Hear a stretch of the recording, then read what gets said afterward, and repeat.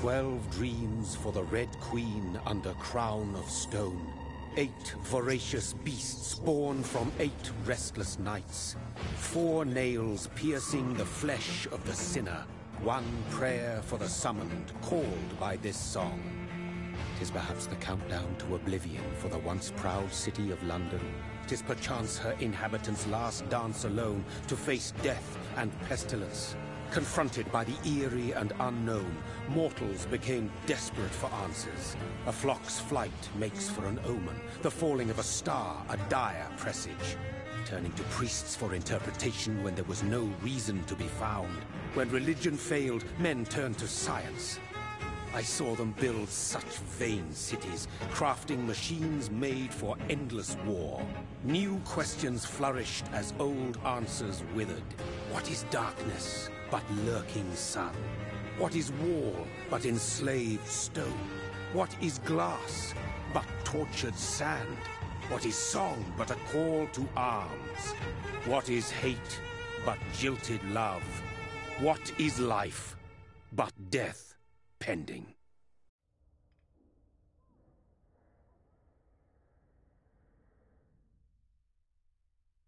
Death. Since the apple was plucked from the sacred tree, mortality was believed to be God's punishment. A righteous snare to keep mankind from ascending to the stars. They were all so wrong. Death is not a wicked thing, nor some holy retribution. A true punishment would be to never know its sweet kiss. Awaken from the harshness and be born once more.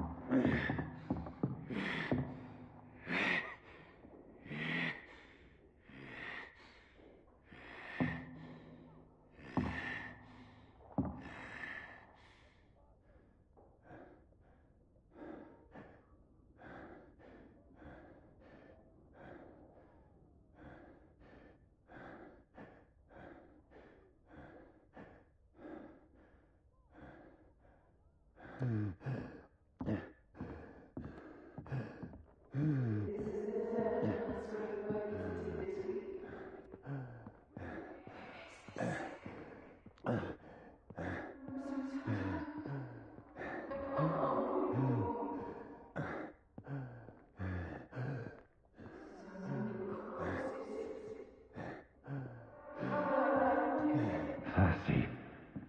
So thirsty.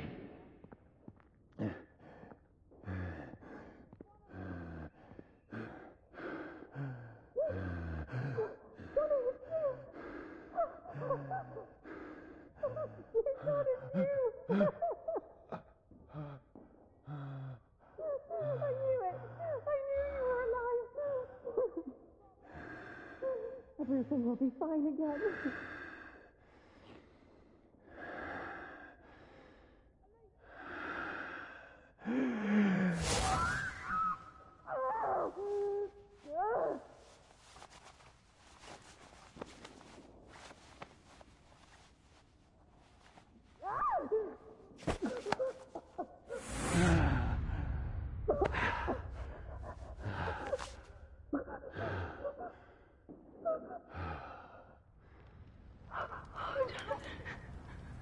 My sweet brother.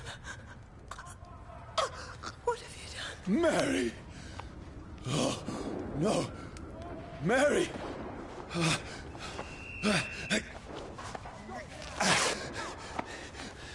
Hold on! Please, hold on! Oh, God. Oh, no.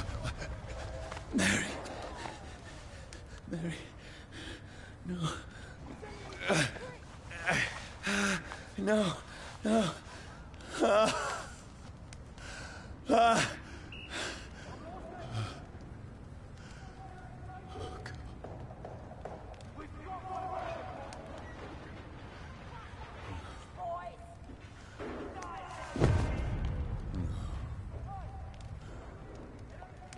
What have I done?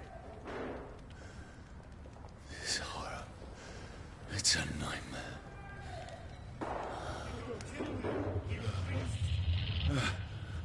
No! Please, a moment, let me explain!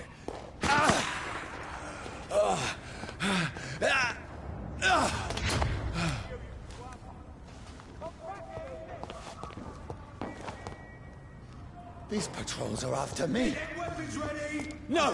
No! Don't shoot! This is a nightmare. I need to get out of here. This can't be happening. There's one of those vermin! No! Please! Stop! I mean you no harm.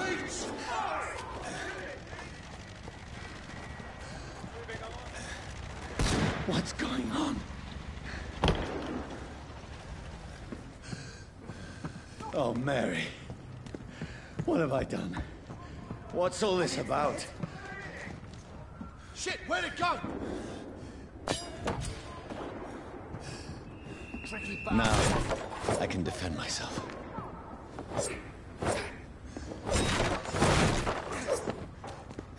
Kill that thing! Who are you? Stay back! Sorry, but you left me no choice.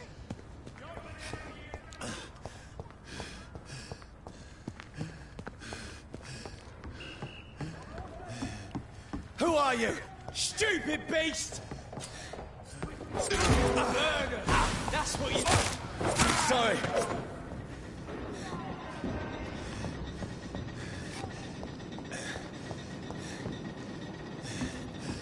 It ain't human!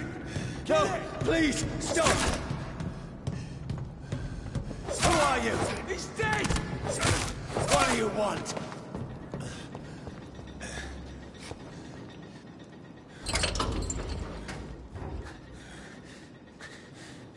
I mean you no harm. I need help. Die, you fucking leech!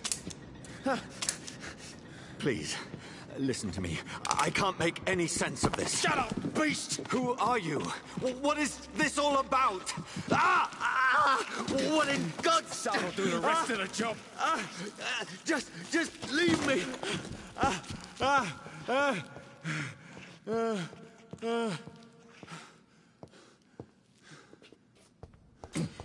The sun. It feels like it's burning me to the bone. I need to find somewhere to hide. Let me go!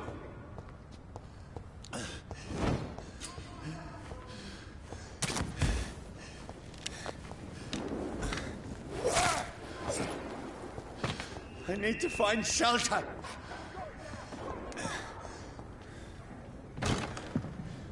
Is anybody there?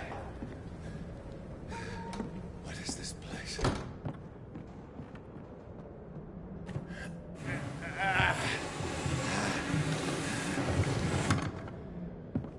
The place seems abandoned. I should be safe enough here.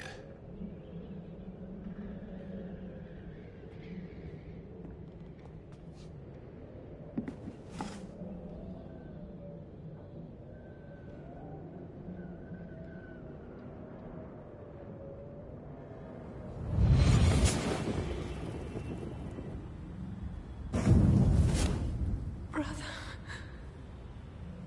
what have you done? Mary! Mary! Mary, I'm sorry. Whoever did this to us, I will find them.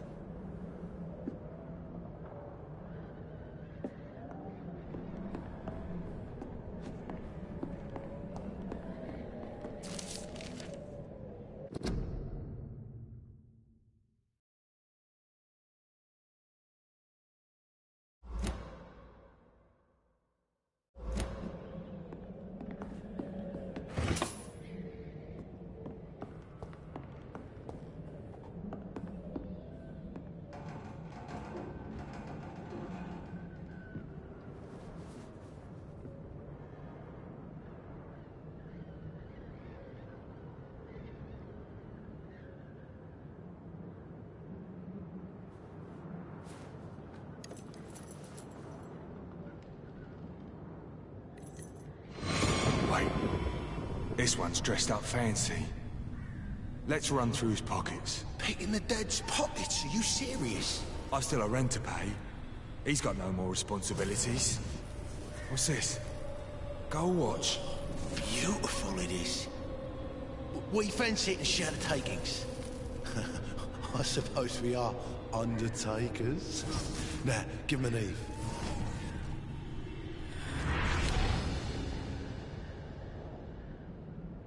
That's impossible.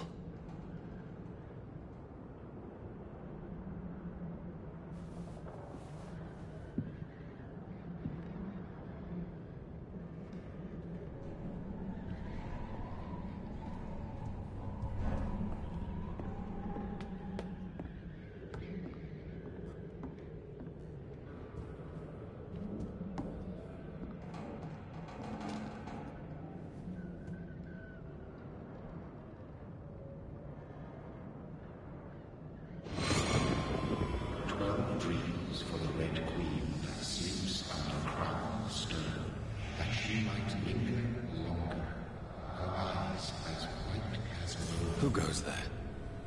A prayer for the summoned by warrior song. A child born from darkness must take scent of his. Who's there? Are you referring to me?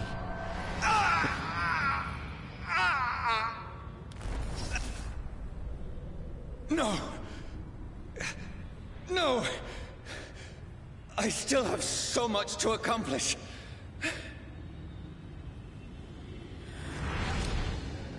I still have so much left that needs doing.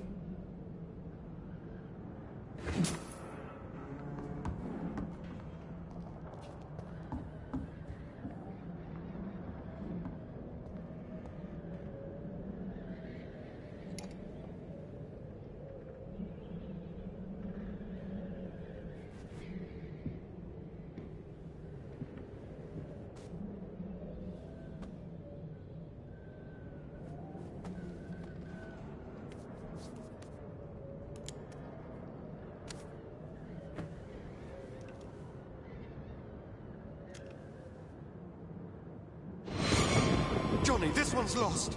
We need to leave. And now! No! There's time. I can save him. That's the enemy coming! The orders are to evacuate the hospital! Done. He'll live. And now what? We fight. Killing is a hell of a lot easier than healing.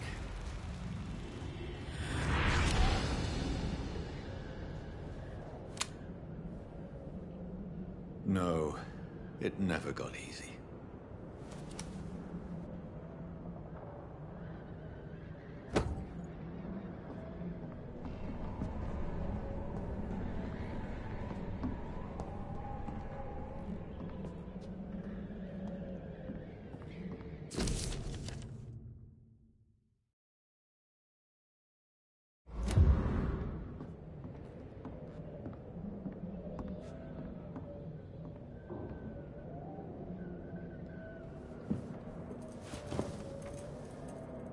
This makes no sense.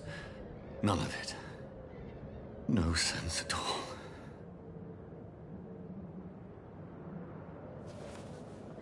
It's a nightmare. That's it.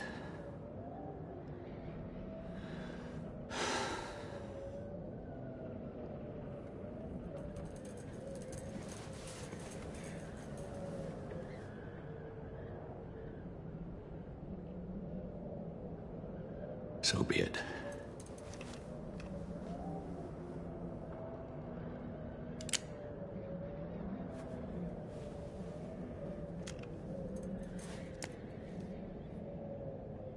Rational thinking only.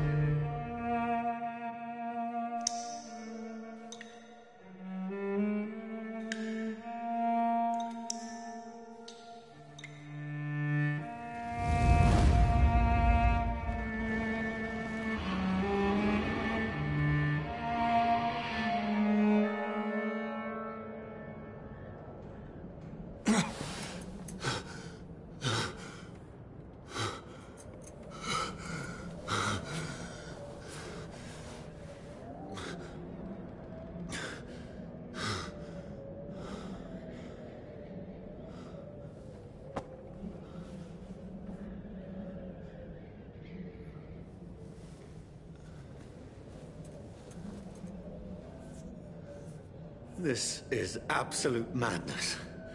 I've lost touch with the real. Madness it is, as mad as the moon, who takes blinding sunlight into a glowing reflection.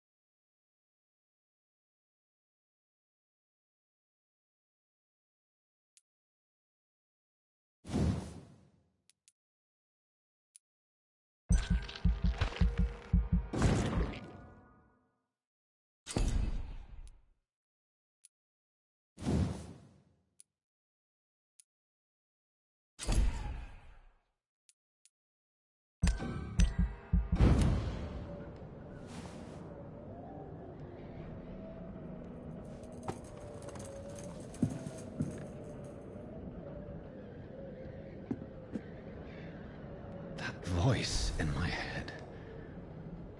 If I'm not mad, then it must belong to the one who made me what I am. I must find him to understand what I have become.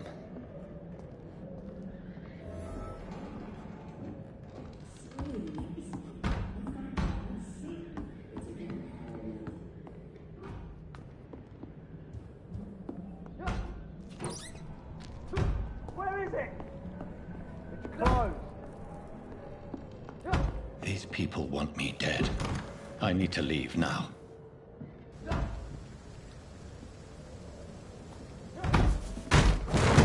Here's the leech. Here!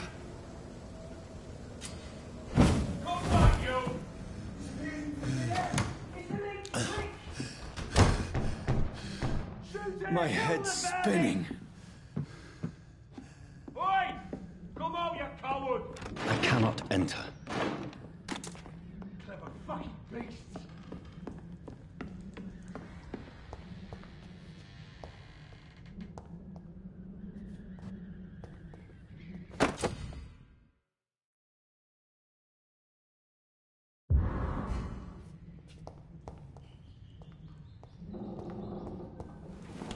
I'm still in Southwark. I must reach the West End. Go back home. It's locked, all right.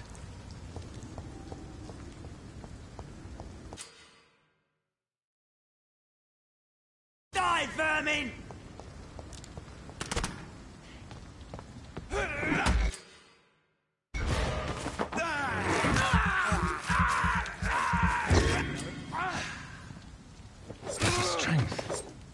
strength I never knew I had. It's dead, all right.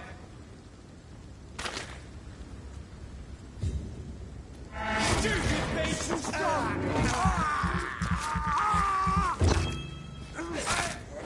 shouldn't be possible.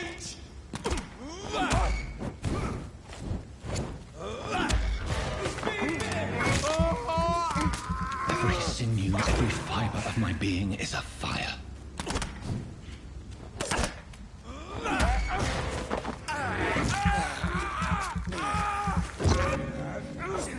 I feel like a child learning the limits of my body.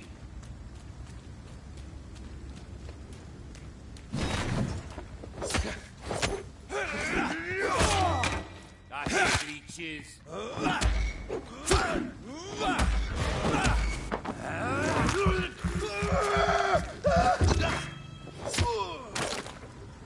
My strength, my reflexes. I'm not human anymore.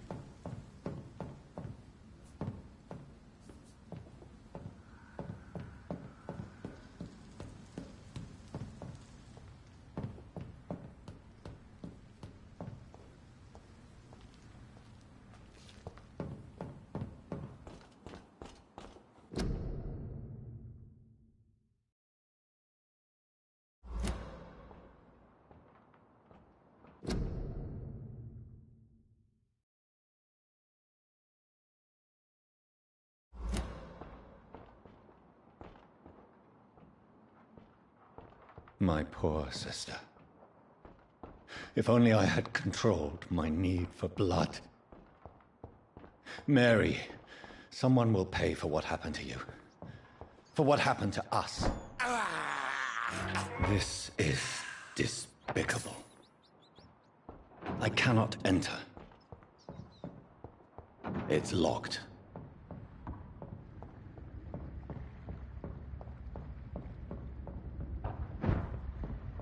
The dizziness from the jump. I can now control it. I cannot enter.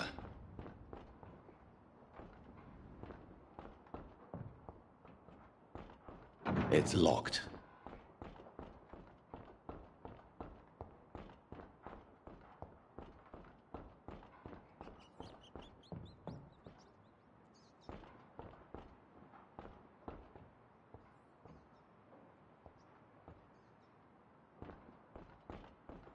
What will London have to say to me?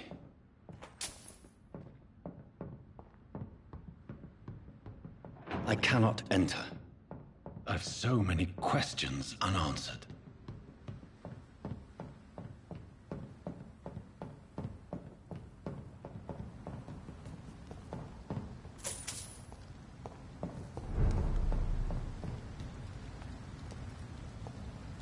Another corpse. Have the very streets of London become a mausoleum?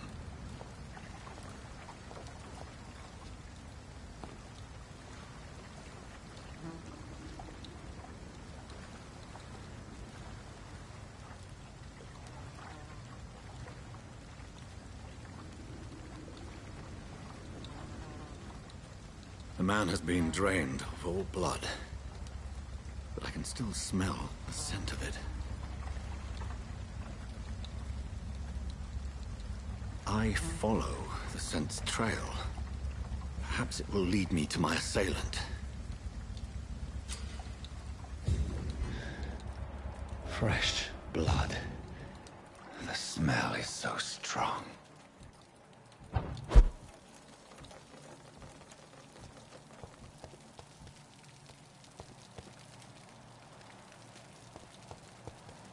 Where has everyone gone?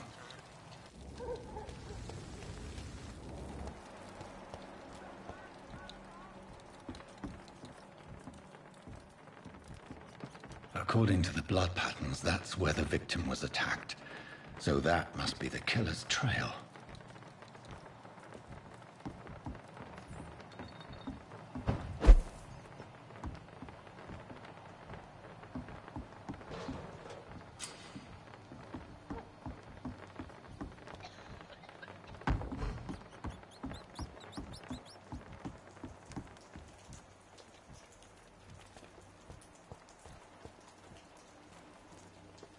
That's strange. The trail is very erratic, as if the killer was drunk or hesitant.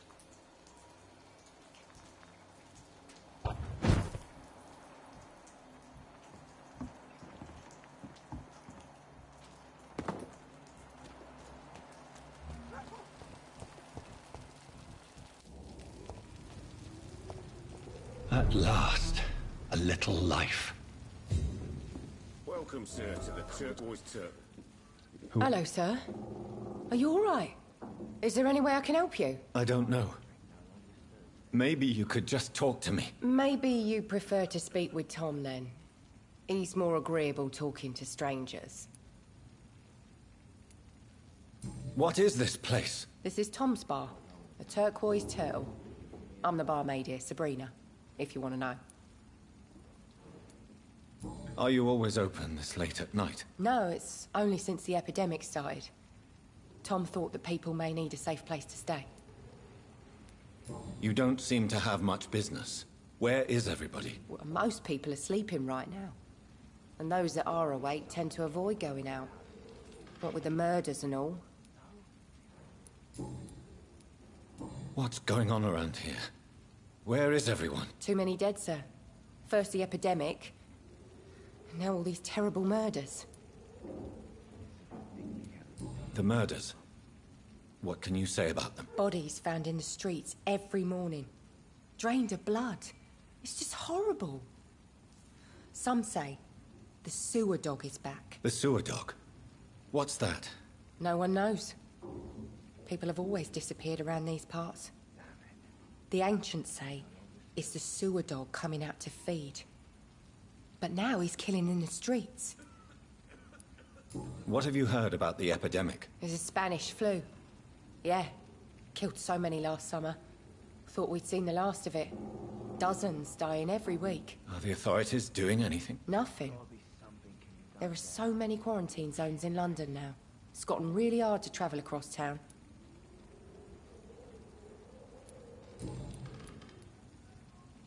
I just want to talk. I didn't mean to scare you. I'm not afraid, sir. It's just I've other customers to take care of. I only see one customer. Oh. Well, yeah, of course. I mean, I best check on them.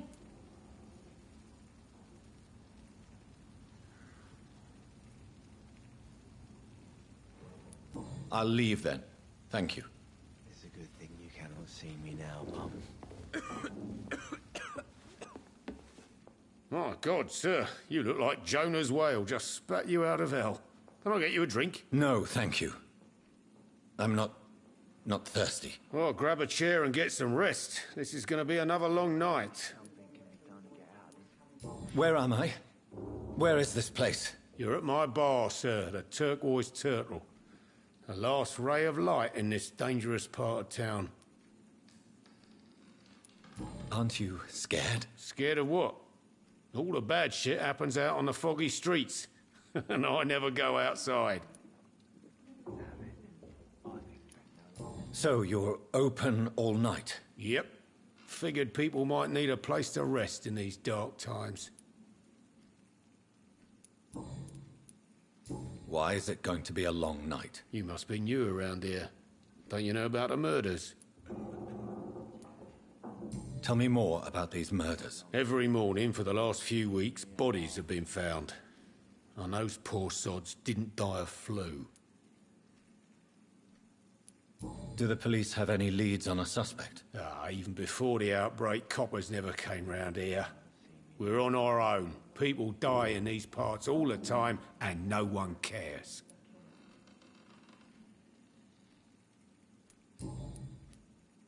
I'm looking for someone who might have passed through here recently. Wondered if you might help. It's been quiet tonight. The only other person I've seen went straight up to his room. Thought it was kind of rude, actually. You mean he's still here? Well, yeah. He paid for the entire week. Who is this man? What does he look like? Well, like a gentleman, I guess. Well-dressed, quite polite. A professor or something fancy like that. Always writing, reading notes. How long has he been here? He rented the room a few days ago and didn't say when he'd leave. I need to meet this man. I have questions. Just climb the stairs and knock on the first door. I heard him open his window, so I guess he's still awake. And, Yes? no funny business, you hear me?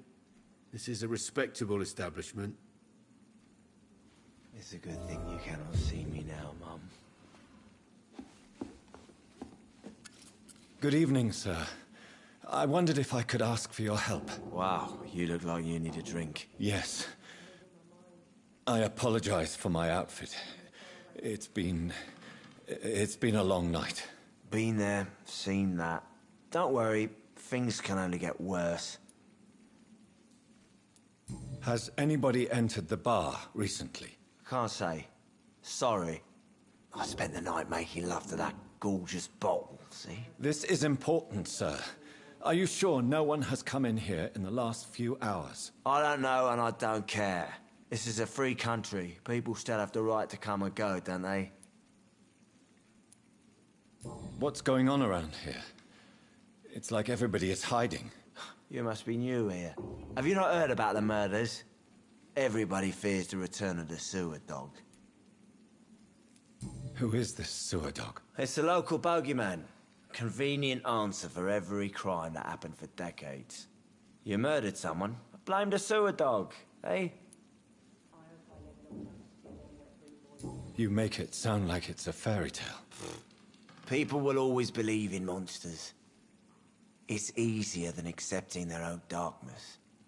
We can all be monsters. I'll leave you to your bottle then. I think I'm losing my mind. I should just run as far away from this place as... Hello, sir. Are you all right? Is there any way I can help you? I don't know. Maybe you could just talk to me. Maybe you prefer to speak with Tom, then. He's more agreeable talking to strangers. I'll leave then. Thank you.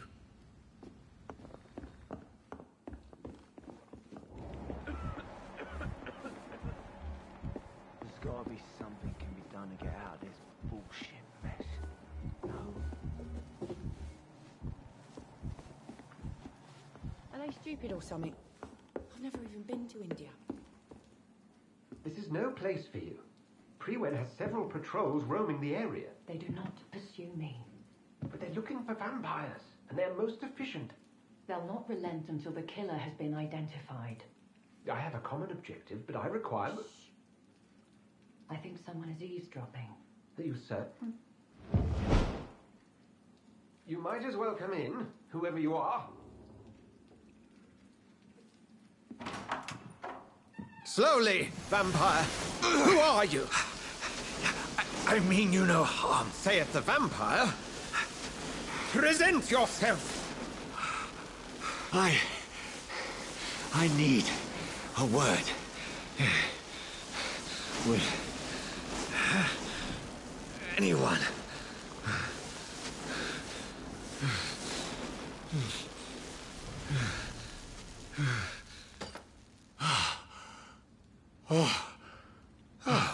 Well, that's something I can do for you.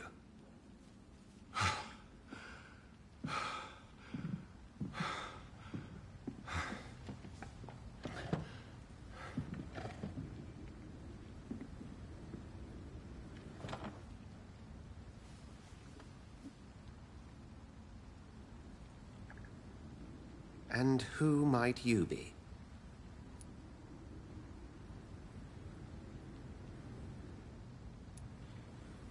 Tell me, who are you?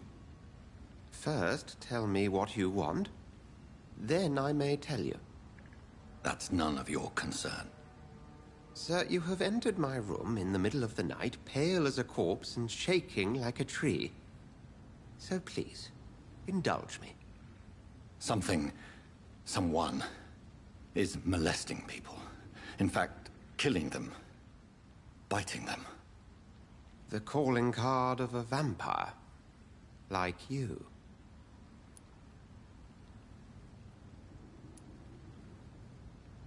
You seem the expert. How would that be? I have my secrets, as you have yours. Then if you are not a vampire, who or what are you? Dr. Edgar Swansea of the Brotherhood of St. Paul. I'm performing an independent investigation here in an attempt to understand precisely what is going on.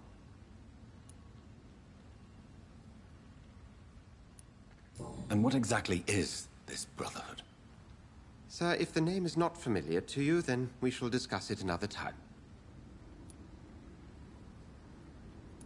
I heard another voice, that of a woman. Who were you talking to? Ridiculous. I've no idea what you're talking about. Something tells me not to trust you. Then the feeling is mutual. What have you uncovered concerning the murders? It started a few nights ago. Rumors of violent murders. The docks have always been, shall we say, somewhat unsavory. But this is different. How different? A vampire is at work here. Famished. Reckless. It must be brought to ground, and quickly. Then help me find the culprit. I may. If you'll first tell me why you opened this door. I followed a trail. The scent of blood from a recent victim. It led me here. You thought I was your aggressor. That explains a great deal. We are both chasing the same shadow.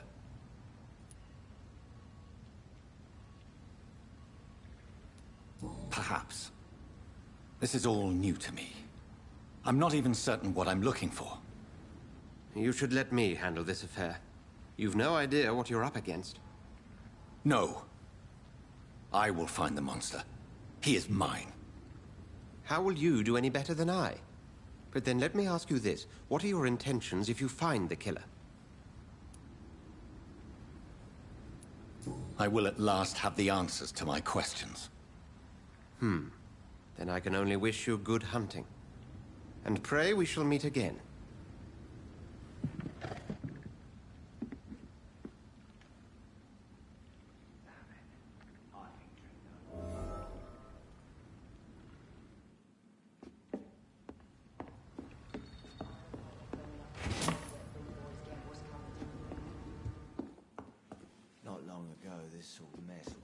If Swansea is not my attacker, it means somebody else came here tonight. Someone must know something. Welcome back. Did you find what you were after? I can't say I have. Are you sure no one else came into your bar before I arrived? Hey, I told you, you were the only other stranger I've had.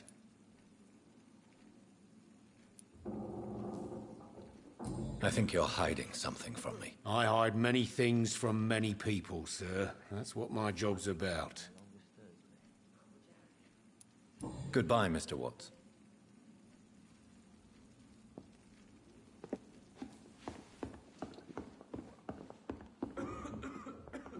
Evening, sir. Can I help you? I have a few questions for you. Well, if you must. I spoke to Dr. Swansea. He's not the man I'm looking for. Now, I want the truth. The truth? What do you mean? I suspect that someone else was here tonight. And I don't think Tom wants to tell me about it. I'm just the barmaid here, okay? If Tom says you're the only visitor we had, then you're the only visitor we had. I can feel your fear, madam. Please, tell me what's going on. It's Will. William Bishop. He came in here earlier tonight and he... Well, I thought he was going to clock someone. Why are you so afraid? I mean, his skin. His hands. I scrubbed every glass and every chair that he touched. God, I hope it's not contagious.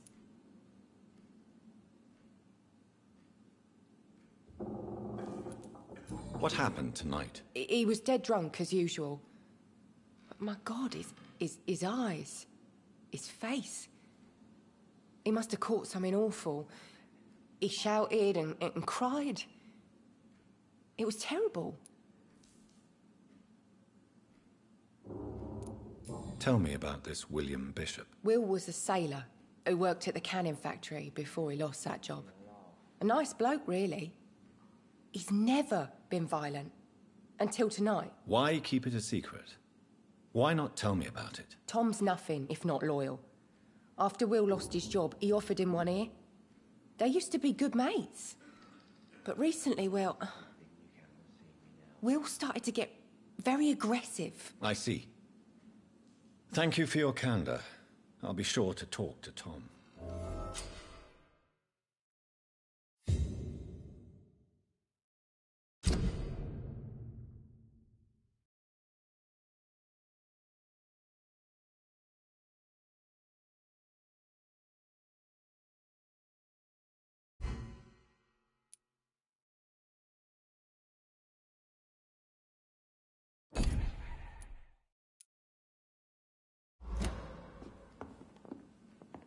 There's gotta be something can be done to get out of this bullshit mess.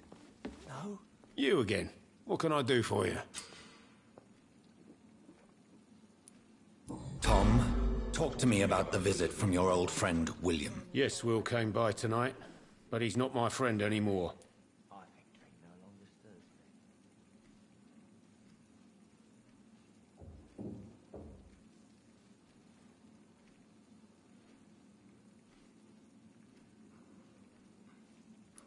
Who is he? William. Just an old sailor who loves his gin too much. He worked for years at the canning factory before it closed.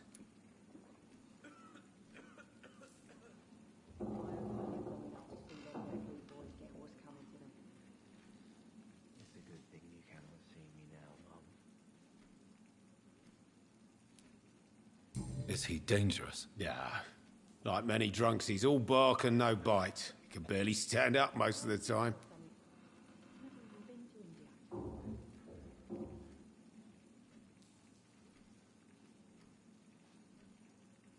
There's gotta be something can be done to get out of this bullshit mess. No?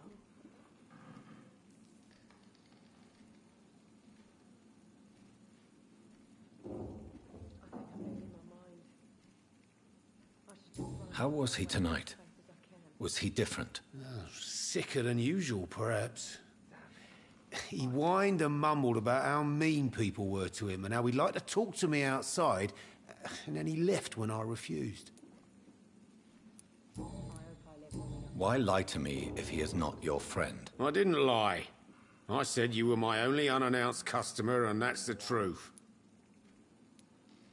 I need to find him. It's a matter of urgency. Do you know where he is? You could try his boat. It's up by the North Pier. He sleeps there when he's too drunk to get home. Please describe him to me. What do you expect? He's a tall, sick bastard with a bad rash and torn old clothes. William used to be strong. Now he's a mess. Thank you, Tom. If you see him, tell him I don't want him back here unless he cleans up his act, okay? There's gotta be something can be done to get out of this. Hello, sir. May I disturb you again? And you're still ugly as sin. I'll leave you to your bottle, then. Are they stupid or something? I've never even been to India.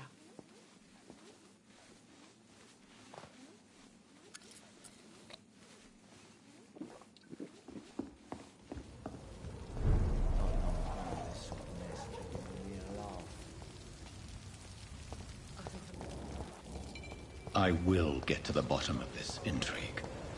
What's been done to me, to this city.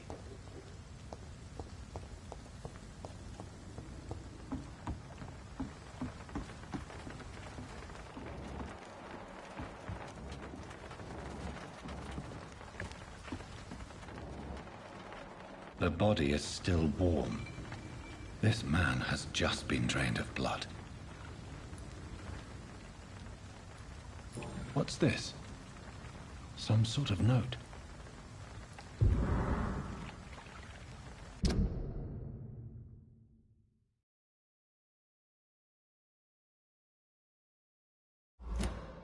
These men, they're a company of professional vampire hunters. This man was armed. He tried to defend himself.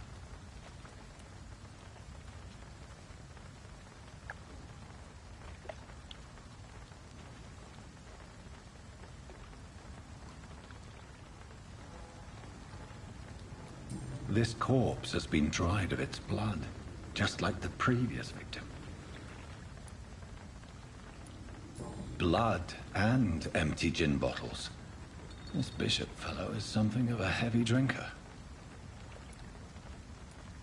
There are blood splats on the other side of the canal.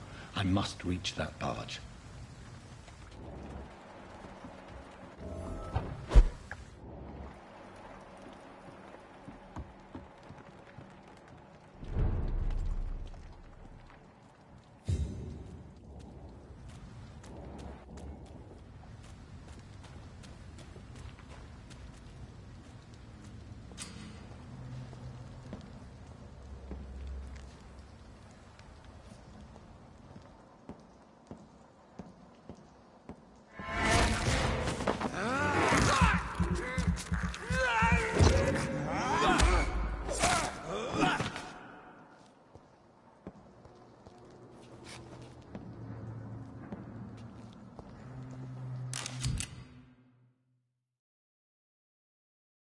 Ammunition crate. Good. I may need a lot of bullets. I feel like I'm back on the front line again. Shut that foolish mouth of yours. You haven't known the kind to be wrong by hand.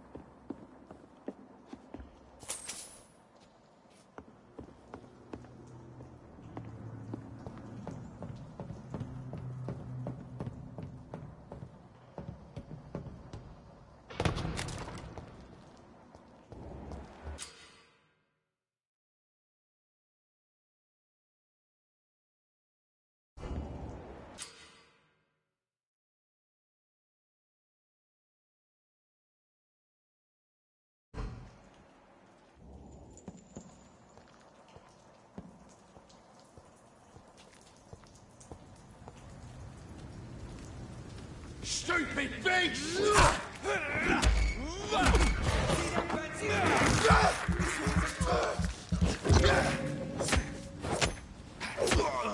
Fuck, it's fast!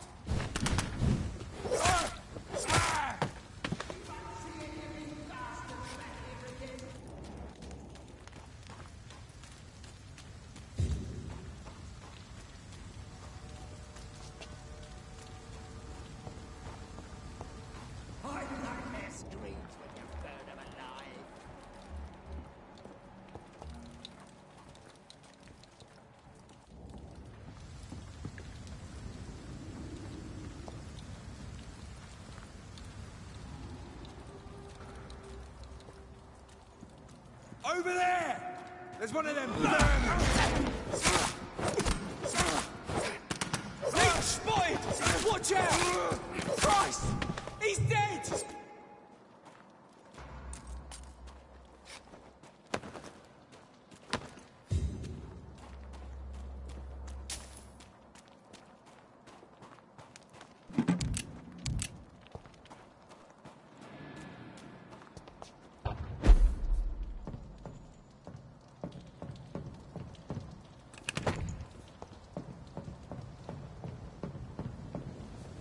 Shut! Step!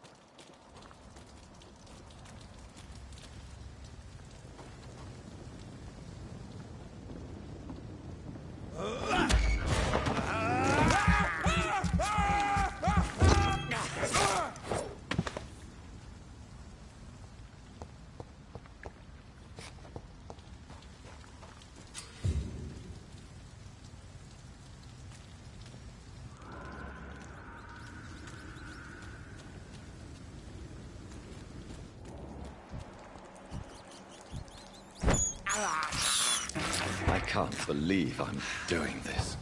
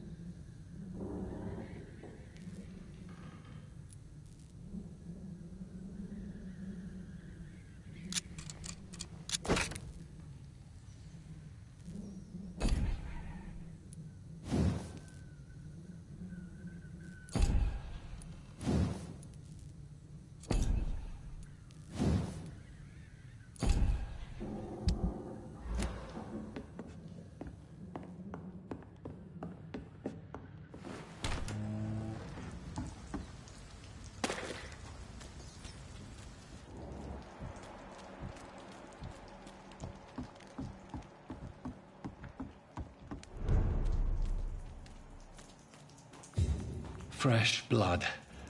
The whole building reeks of it. The scent is so strong it makes me dizzy.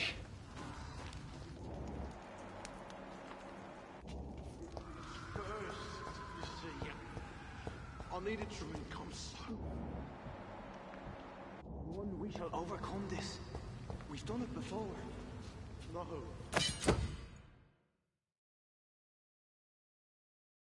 I had a drink out. More. This place reeks of bloodshed. Dearest friend, you're my last... This creature is bedeviled. I must put it down.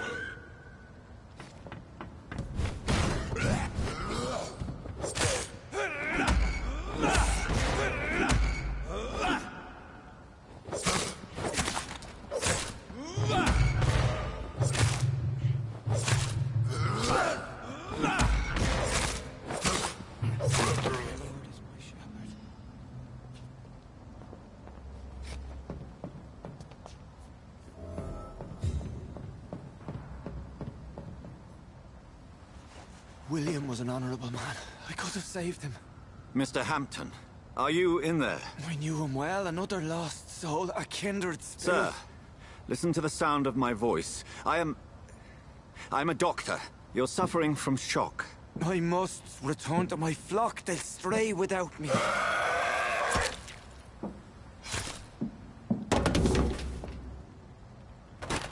Remember, certain skulls are every bit as resistant as we are.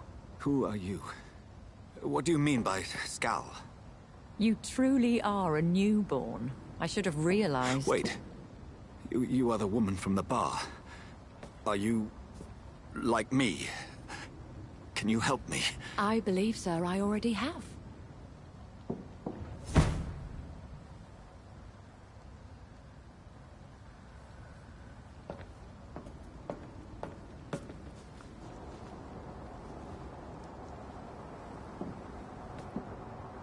By George and the Saints, you've solved the mystery of these terrible murders.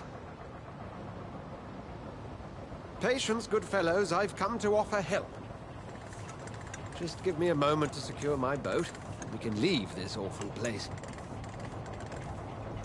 William was not the evil man they claimed. He was just taken by the thirst. He needed this drink. This man requires medical attention. We'll see he gets to the nearest hospital. No, please, I must tend to my fold. My flock needs me. Yes, go with the good Dr. Swansea. He's resourceful, and I'm sure he'll take good care of you. You'd best come as well. The sun is soon to rise, and you'll need a place to rest. I just need a moment. If I can learn something about what has happened to William, I'll be a step closer to understanding what happened to me.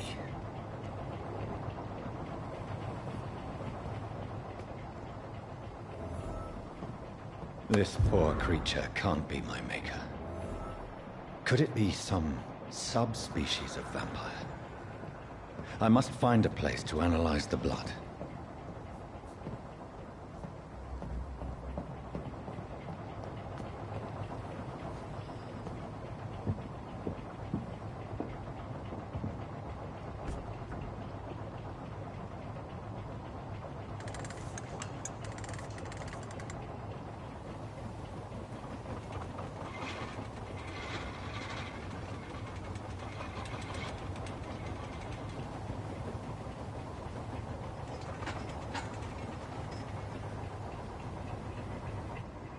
Where are we headed? We're on our way to the Pembroke Hospital. It's just across the canal. They'll have a bed for poor Mr. Hampton. William was... what manner of creature was he? Predator, prey, villain, and victim. Who can say? The important thing is that he's been stopped. Duly noted. And the woman? What... who is she? What woman? Oh, don't play me for a fool. You used me to locate that Skal. You must know who she is. And I thought you a gentleman. You shouldn't talk about a lady behind her back, but I will tell you she values her privacy. Were London as peaceful as she appears from the middle of the canal? If only that were the reality of the situation. To be honest, I've always tried to avoid this part of town. Pembroke Hospital is the last bastion between the rest of London and the epidemic. The flu has decimated the East End and the war still rages. Welcome to the front lines of a plague. This is where you work, Dr. Swansea? I am the administrator of Pembroke Hospital. I thought you were here in service of your mysterious order, the Brotherhood of... Of St. Paul's Stole, yes. But first and foremost, I'm a man of science. A physician, like yourself, Dr. Reed. How do you know who I am? No need for modesty. You are Dr. Jonathan Reed. A surgeon of some caliber and renown, if I'm not mistaken. You are correct, sir. I knew it! I had my suspicions. But when you took the blood sample from the corpse of poor William, I was certain. Dr. Reed. Marvelous. Have we met? I attended 3 of your seminars before the war. I have the utmost admiration for your research. And what a turn of fate. England's most esteemed blood specialist returns to London a vampire. That word, again. From a so-called man of science. I understand. Traditionally, the role of science is to refute myth, but when myth walks among us, the Brotherhood of St. Paul has dedicated its purpose to their study. There's so much for you to learn. Of that, you are right. Well, then let me be blunt. Join my staff at Pembroke Hospital. As a physician. I suspect you'll not find a better post of employment to contemplate your predicament. This is sudden. I was returning home to see my sickly mother. But alas, that was before contracting this... affliction. Dr. Reed, take a moment to consider. The post would be for the night shift, providing a good explanation for your absence during daylight hours. You'll be adequately reimbursed, and have a place to hide. I even had the forethought to bring some clean clothes. So, what do you say? It seems I have little choice, but yours is a generous offer, so I thank you. Brilliant! Oh, Jonathan, this is one for the book, and the beginning of a beautiful friendship.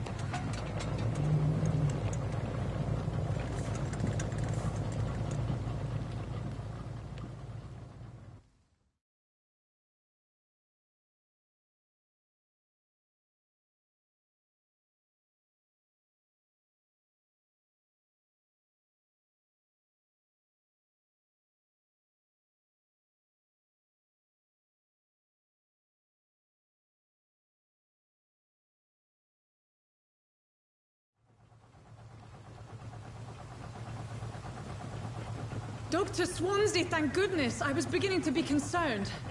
Worry no more, Nurse Crane, for I bring good news. Oh, Doctor, what a night. We lost 2 more patients. Nurse Scow said she couldn't take it anymore and resigned. Yes, well, I'll make a new rota in the morning. In the meantime, find a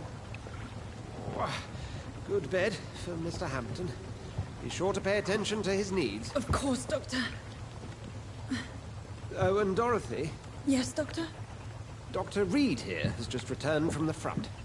He served King Country and will be joining us here at Pembroke. We're very lucky to have gained a surgeon of his talent, and one so experienced in blood transfusions. That is good news indeed, Doctor. Oh, yes.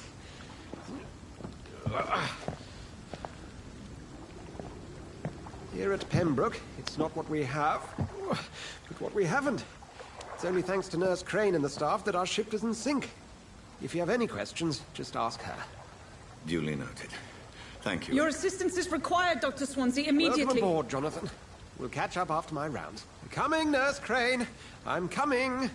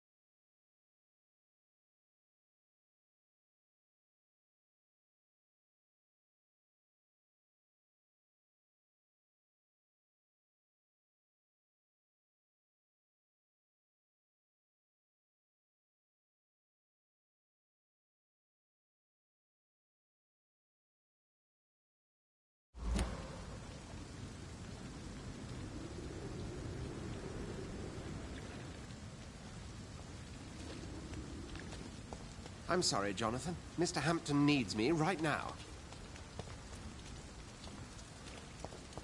Come on, you bastard! You can do better than that! Nah! It's my turn!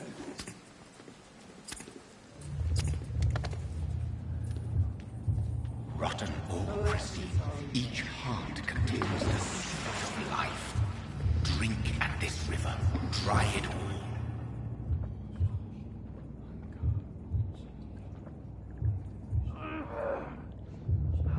Bastard gave me a good poke.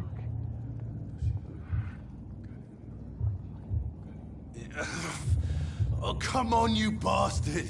I won't bite. Sir, please. You've lost too much blood. Calm yourself. You think I didn't notice? Stop your staring and get me to an hospital, you arse!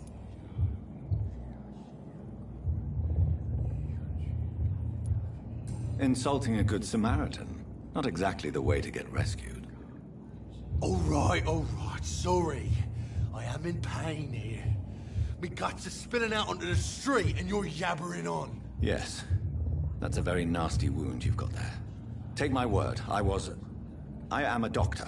Dr. Jonathan Reed. Name's Clay Cox. I'd appreciate you helping me to a better place, Doc. Follow me, Mr. Cox. Let me assist you to that better place.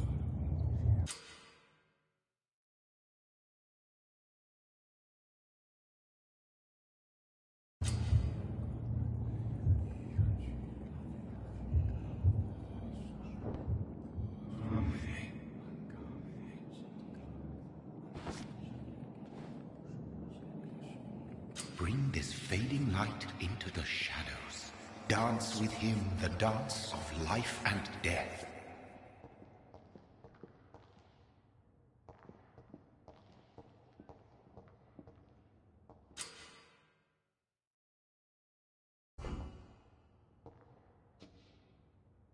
No more. Not tonight. Not like this. I will not take another life. Did I black out? What happened?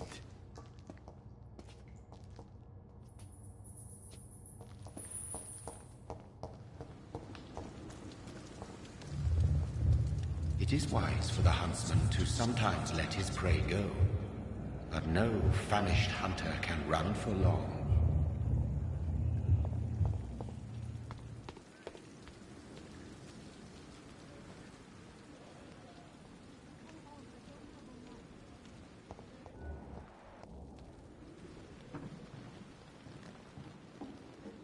Good evening, nurse. I'm Dr. Jonathan Reed, the new surgeon here at the Pembroke. Dr. Swansea has already told us about you, sir. I'm Nurse Gwyneth Brannigan. Welcome to the Pembroke Hospital. Did he really? It's a good thing I wasn't hoping to keep a low profile. All members of staff have already read about your new blood transfusion technique. Dr. Swansea made sure of that. I see. Well, I'm a little surprised, but I suppose I'll just have to deal with this unexpected notoriety. You must know, blood transfusions are Dr. Swansea's primary subject of research. He is convinced it is the future.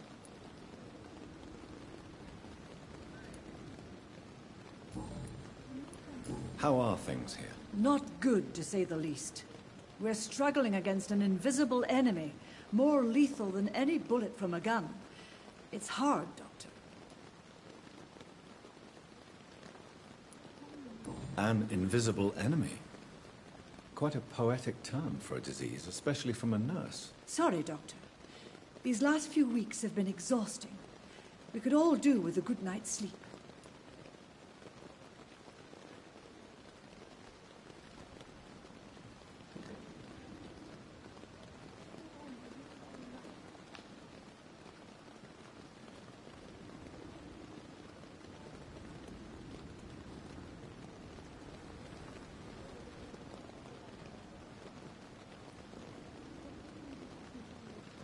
Do you think this hospital can survive the epidemic? We are all volunteers here, and we're trying to hold fast, but how do we beat an invisible killer? Some nurses have already resigned. I'm not familiar with all the staff yet. Perhaps you could help me. Brilliant professionals, most of them. Dr. Swansea has a gift for recruiting talent. Most of them. Is there a problem I should know about, nurse? It would be inappropriate for me to speak ill of a colleague. Is there anyone that stands out? Well, I have never met someone as dedicated as Dr. Tippets. He should be a standard for us all here. If only he were younger. Why should his age be a problem? I guess it's fair to say he's always pushing himself to the limits. He just doesn't know when to stop and get some rest. Nurse Brannigan, if you do know something, please tell me. Anything you say will be held in confidence. No. I may disagree with some conduct, but in the end, everybody is doing their best.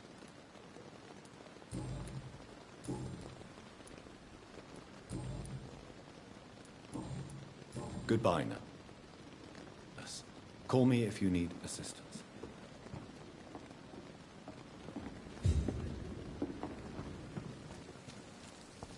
Come on, I don't have all night. Doctor, where have you been? I've little time to play hide and seek with new staff members, no matter how illustrious they may be. I found a wounded man by the docks. He answers to the name of Clay Cox. He requires urgent medical attention. Already making the rounds? That's the Pembroke spirit. I'll ask our porter, Milton, to bring him back immediately. Thank you, nurse. What can I do for you? Dr. Swansea insisted we provide you a quiet office. You'll find it on the second floor with your name on the door. Thank you. Nurse Crane, isn't it? Yes, Dorothy Crane. Welcome to Pembroke Hospital, Dr. Reed. Your office has been prepared. I would like to ask a few questions first. What kind of man is Dr. Swansea? Well, you accepted the job from him.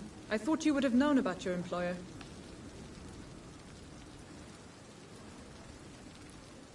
Apologies, I've only just met him the once. This is sudden. I've only just returned to England. Dr. Swansea is a brilliant surgeon and the most compassionate physician.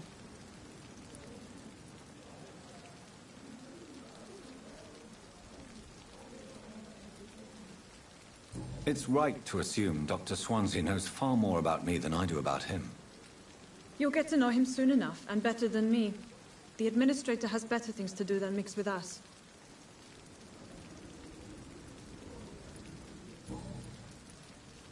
And Mr. Hampton, the patient we brought in. How does he fare? I gave him a sedative to help him sleep. Poor thing was in quite a state of shock.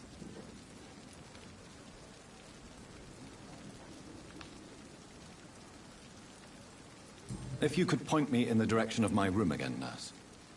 Second floor of the hospital, left after the stairs. It's the last vacant office at the end of the corridor. Thank you, Nurse Crane.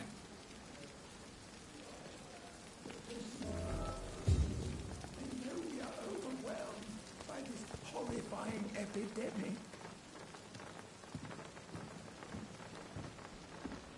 Good evening, sir. So it is true. The famous Dr. Reed has joined us. I can't think of any better news during these terrible times. Do we know each other? Actually, yes. We met once before, at the Rockefeller University in New York. Dr. Tippets, yes, I remember. I was assisting Professor Carell in his research about coronary bypasses. He had nothing but praise for you. He was also very confident about your future. And look at you now. Eminent surgeon and blood transfusion specialist. What is the Pembroke Hospital situation? And please, speak freely. This hospital is not exactly the best of London. I'm sure you are used to working in a better environment.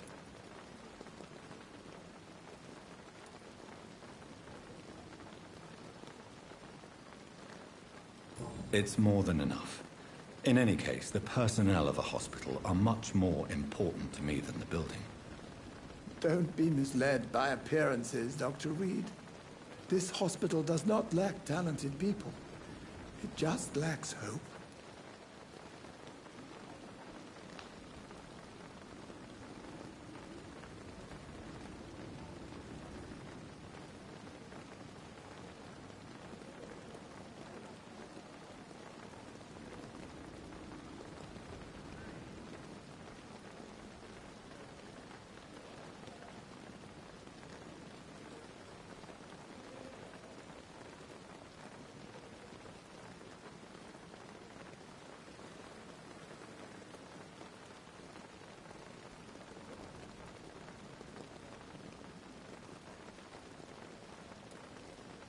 What can you tell me about the staff in the hospital? Some are really good, and others are not so good.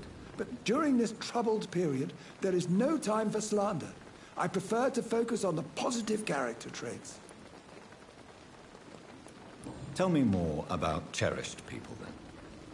Nurse Brannigan is a pearl. She is the most helpful and dedicated nurse I've ever worked with. A clever and cheerful woman. You really seem to admire her skills. I'll go even further. If she was a man, she would be a damn fine practitioner. Any opinion about the management? I don't always agree with Dr. Swansea's reserve, but I must admit he does all he can to keep this facility running during this crisis. Ah, yes, the burden of command. I was fed up with this concept while serving as a medical officer. Don't get me wrong. Swansea's a good administrator. I just wish he would get out of his office down again.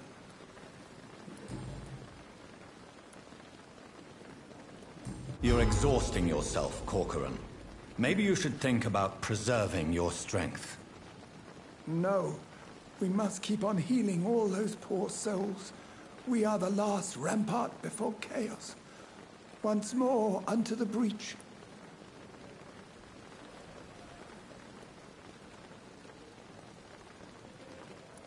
Your attitude is irresponsible, Doctor. Believe me, I've seen so many medical errors caused by exhaustion during the war. You're right. This is a war, Dr. Reed, and I don't intend to surrender.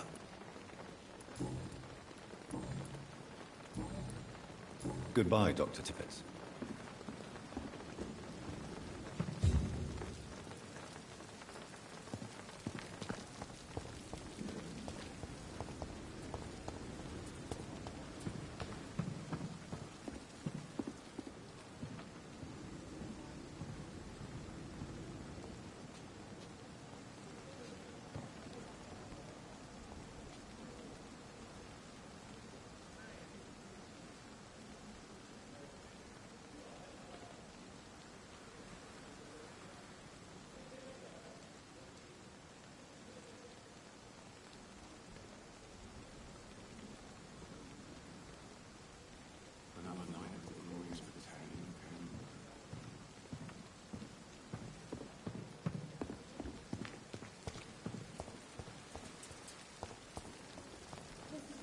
Good evening, sir. I'm Dr. Jonathan Reed. I'm new here. I've already heard about you, Dr. Reed. I'm Milton Hooks, the ambulance driver for this shithole of a hospital. That's quite a blunt introduction, Mr. Hooks. You can call me Milton. I like to speak my mind, Dr. Reed. Perk of the job. Don't judge me, and I won't judge you. I'm not sure I understand what you're talking about. Well, I'm no doctor, but I'm pretty sure a gun can't be used as a surgical instrument. You have a keen eye. I learned to shoot during the war, and have carried one ever since. Old habits die hard. No need to explain, Dr. Reed. And if you ever need a better gun, remember, I may have something for you.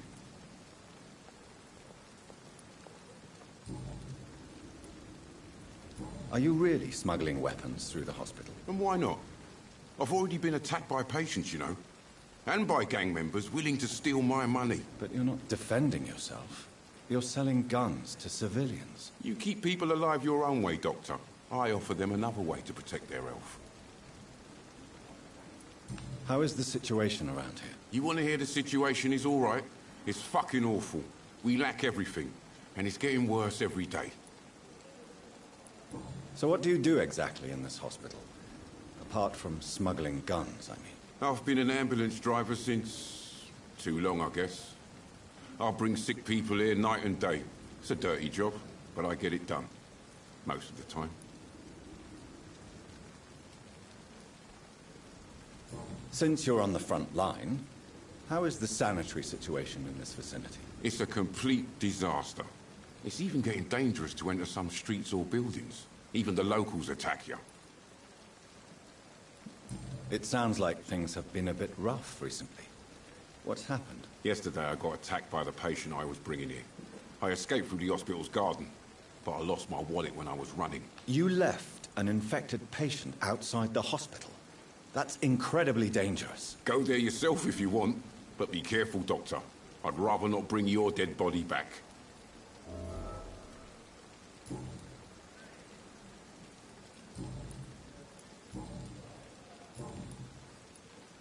I'd like to see your goods. Wise choice, Dr. Reed. A reliable gun is what everybody needs these days.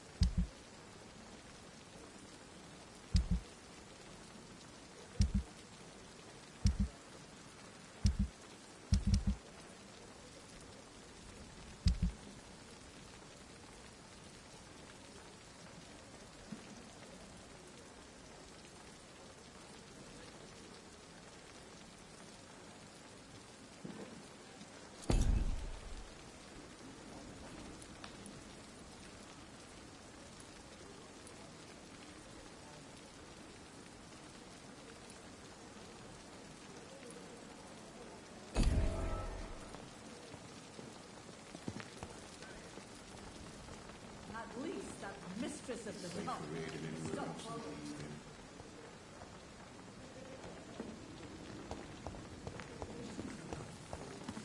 I know we are overwhelmed by this horrifying epidemic.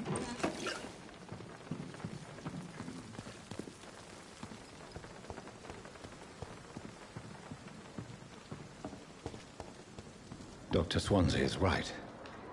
This place seems perfect to conduct my research.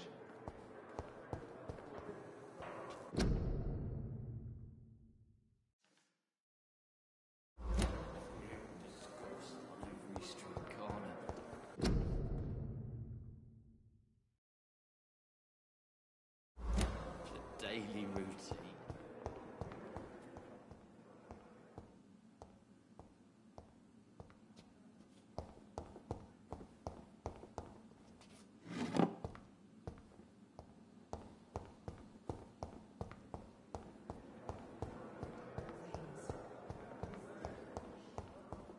It's locked.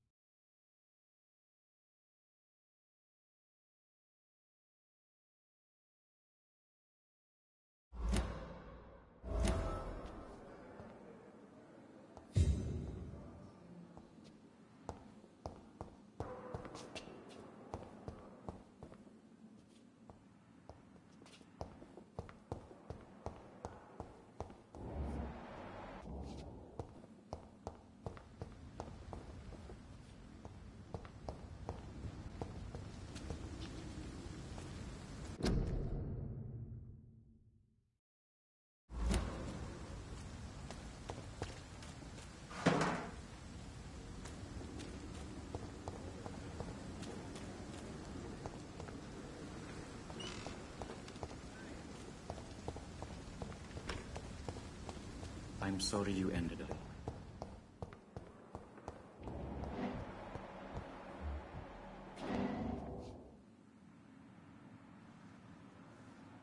You don't mind if I search your pockets, do you, sir?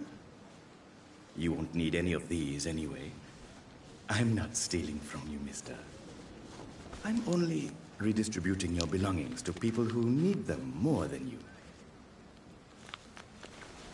You see, no one has claimed your body, sir, so it would be such a shame to bury you with your valuables.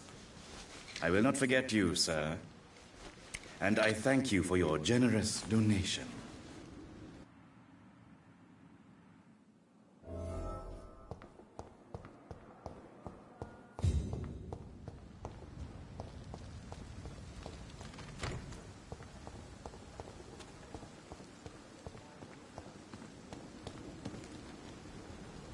Good evening.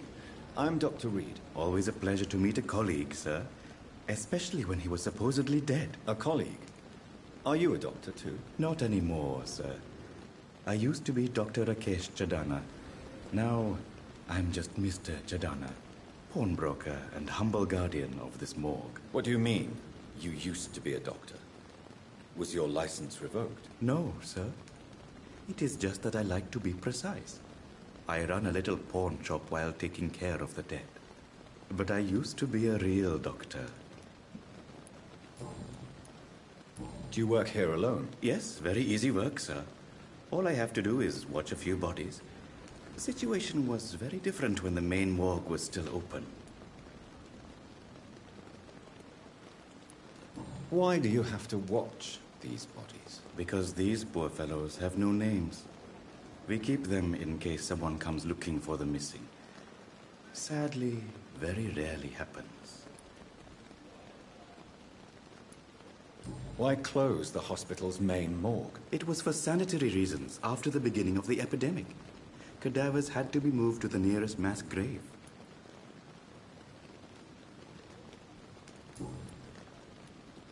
Are you afraid or uneasy being surrounded by so many corpses? Why should I? These bodies are empty vessels. Flesh left to decay. Poof. No soul anymore. All gone. An interesting point of view. And quite an exotic one, too. Most people fear, or at least have a respect, for dead flesh. Sir, as a medic during the war, I learned to face my death and the death of others. It's the pain we have to tame, not death itself.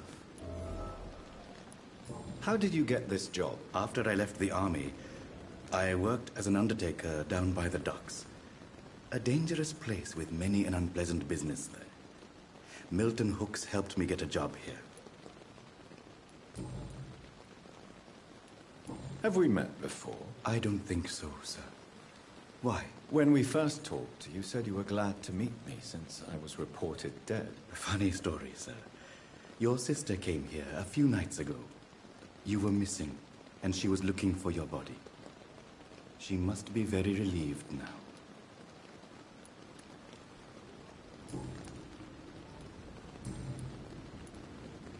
A pawnbroker? I expect you get all types of people here. Yes, sir. All kind of people. For I sell all kind of goods.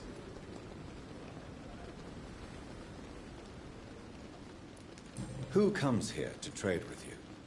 It's very unhygienic, even unsafe. Diseases can spread. For the customers, for the hospital. I'm very cautious, sir. I've been a doctor, remember? And all my clients are good people. In fact, I think I only know good people. What kind of goods? With the quarantine, it's not always easy to buy things. So I trade, I exchange. Some people sell, some others buy. I like to help. How dare you steal from the dead, Rakesh? Is that what your pawnbrokers is really about? These people are dead, sir. What they possessed could be useful for the living. And I'm sure they would agree if they could speak.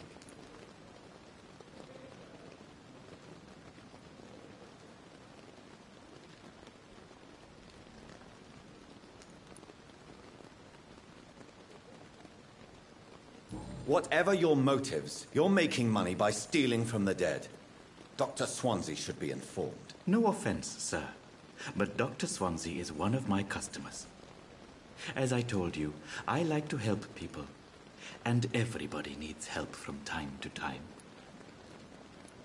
Since you're not afraid of dying, do you believe in life after death, Rakesh? No. I believe we must do all the good we can while alive. For our time is short, and the obstacles are endless. Do you think you would enjoy immortality as a concept? I don't think so. Don't mistake me. I love life, and I'd like to live a long life. But everything has to decay, sir. Even goodwill. Do you really believe goodwill cannot last? As I said, sir, everything decays. If I was to never die, goodness, I would be bored or worse. And I like to be helpful, sir. Quite depressing, wouldn't you say? Yes, but the good news is we'll all die before losing our humanity, sir. So you're ready to die? No, I am not. I don't fear death, for I won't see it. What troubles me is the pain my death will inflict to those I know. You're a wise man, Mr. Chidana. No, Dr. Reed. I am a foolish man. But I like to think otherwise.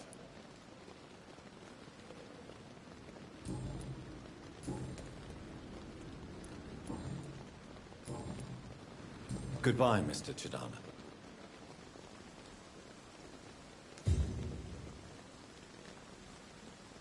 It never ceases to amaze me how you, the dead, seem peaceful and lost at the same time.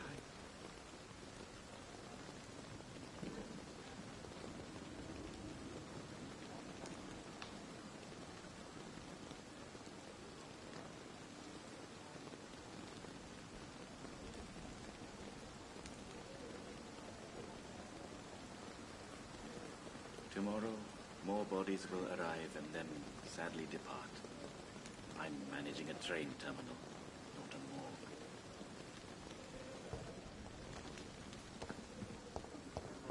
Fail and survive.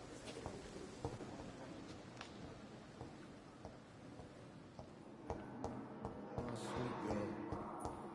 Reads me like a book. Never could keep anything from her.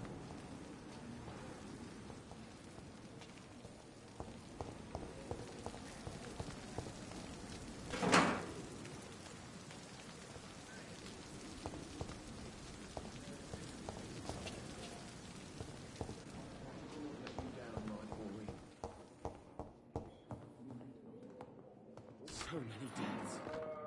Good evening, sir. I'm Dr. Reed. May I help you? I don't know if a third opinion is needed. Your colleagues are already arguing about my condition. I see. Would you mind telling me more about your situation? I'm Harvey Fiddick. All I want is to get me bloody arm fixed properly. Are you satisfied with your treatment here? Well, it's clear that I've chosen a bad time to be injured. Forgive my bluntness, but you seem overwhelmed by cases of the flu. I won't lie to you about it. I'm afraid we are. Are you sure you don't want to operate yourself, Dr. Reed? I have the feeling you're very capable. And your colleagues seem to think so too. In other circumstances, you would be right. But for now, I don't think I can take on the responsibility. My apologies. Tell me about yourself, Mr. Fiddick. I'm just a regular guy waiting to get his arm fixed, so I can return to work and to my family. I was more curious about what you were doing before being hospitalized. I'm a carpenter, and a good one too.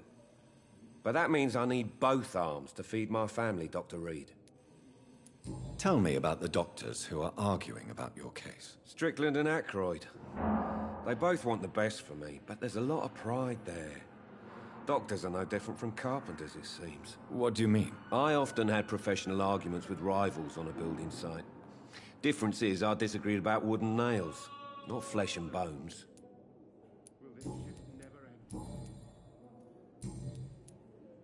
Goodbye for now, Mr. Fiddick. I'll see you later. You always knew the words to calm the children, Ellen. As for me, what a blundering idiot. What can I do for you, Doctor? Thank you, Nurse Crane. Don't waste your time with me. So many deaths. And still more coming. Sweet girl. How can we be sure we're making a Good evening. I'm Dr. Reed. Can I help at all? No. Really? Why are you here, then? I don't want to talk. My throat hurts too much. I suppose that this pain is the reason you're here. Is someone taking care of you? Yes. And no. Could you at least tell me your name, sir? Mortimer. Mortimer Goswick. How painful is your throat, Mr. Goswick? So painful I'd rather not talk at all, Doctor. I'm sure you realize a doctor and his patient have to communicate, sir. Would it help if I gave you some paper and a pen? Not really. I see. Then maybe it's not just your throat that hurts, Mr. Goswick. Perhaps your sore throat is just the consequence of something more hurtful. Yes, maybe. But I don't want to talk or even write about it now.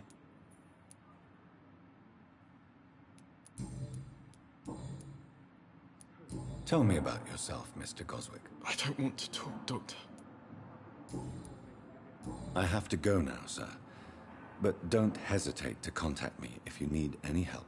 I'm all right. Don't waste your time with me. Good evening, madam.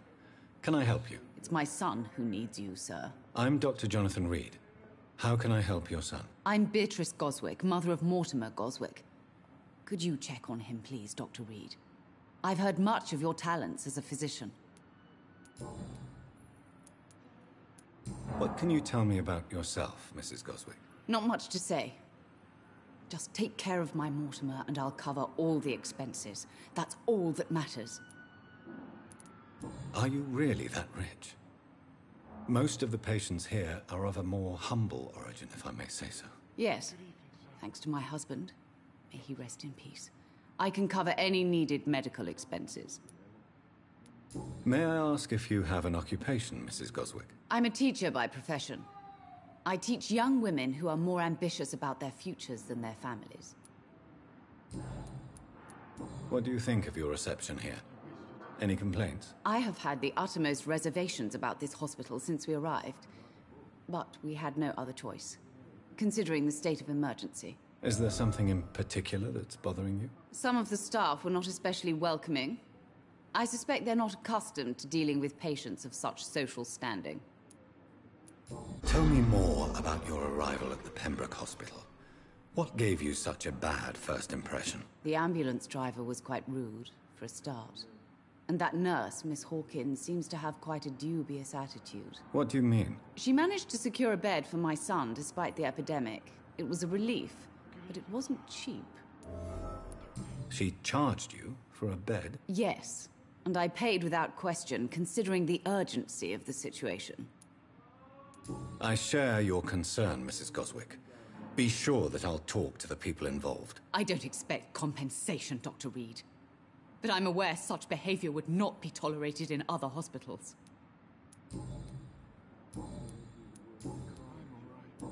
Goodbye, Mrs. Goswick. Blundering idiot.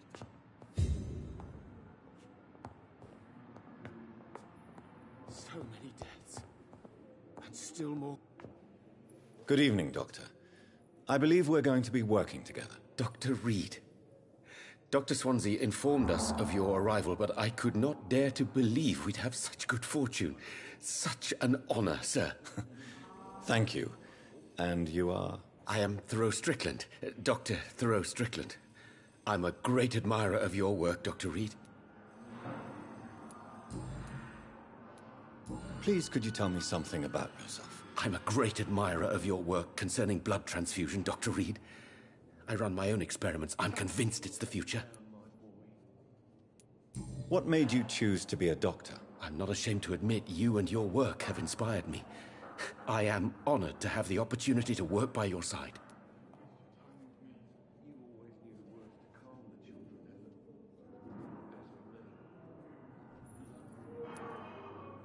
It's always a pleasure to share scientific and medical knowledge with someone eager to learn.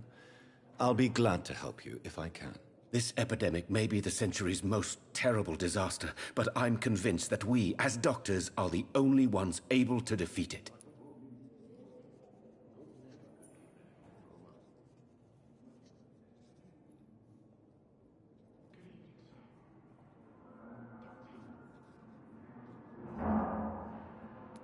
I based my technique on my mentor's research. He helped me perfect my method. What is yours? I'd rather not talk about it. For now, it's just theories and first approach. My process is purely experimental and unsuccessful. As long as you're cautious and methodical, you may remain empty-handed, but you won't fail. You're not the first one to warn me, but I am convinced knowledge is the main weapon against the ravages of this epidemic.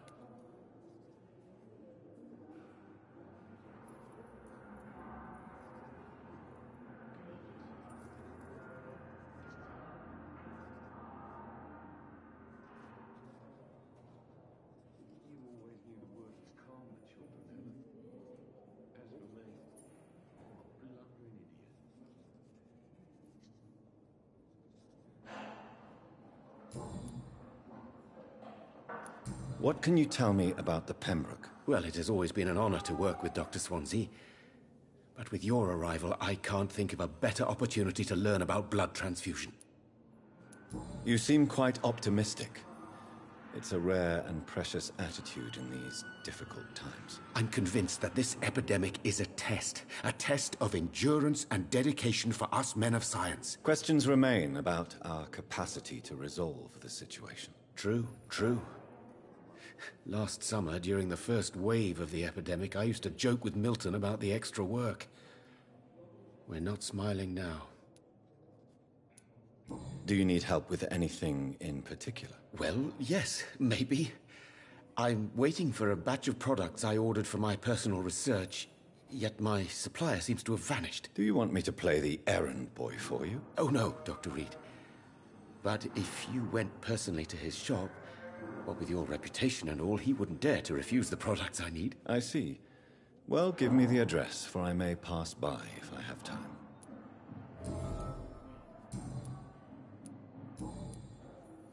Tell me more about your willingness to experiment with new medical techniques. Harvey Fiddick is a patient suffering from a severe injury that could cripple him if not treated correctly. I'm convinced your blood transfusion technique could help him. What is it you really want? To save him, or to prove your point? Fair question. I want nothing but to save my patient, Dr. Reed. Especially since I know Mr. Fiddick's story. This personal involvement could also appear to be a lack of impartiality. You must know that a good surgeon must remain neutral. I agree. But that does not excuse Dr. Ackroyd's behavior. A man who did not even take time to converse with his patient. Do you think keeping his distance was a mistake? All I know is that I'm taking care of human beings with desires, hopes, and fears. Not some biological machine comprised of blood, bones, and flesh. Tell me Mr. Fiddick's story. Our first diagnosis was compromised because Mr. Fiddick lied to us about the real origin of his injury. He first claimed it was an accident. But why would he hide such crucial information from us? Because he is a proud father, ashamed of putting his children at risk because of his own negligence.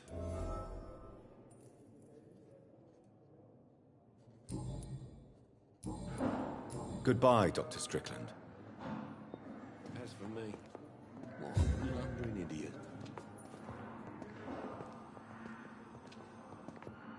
Good evening, Mr. Fiddick. Good evening, Dr. Reed.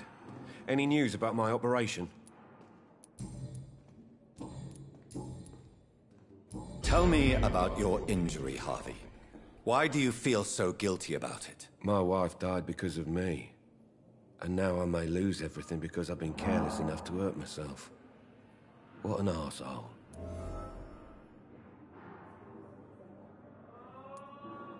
How could your job be responsible for your wife's death? I was working a double. She went out to bring me a hot meal and got caught in a German bomb raid.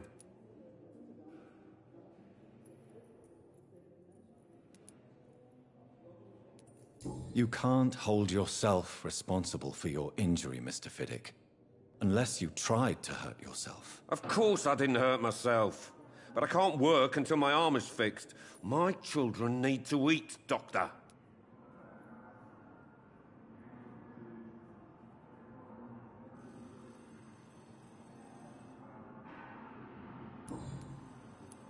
Tell me more about the death of your wife, Harvey. 1915.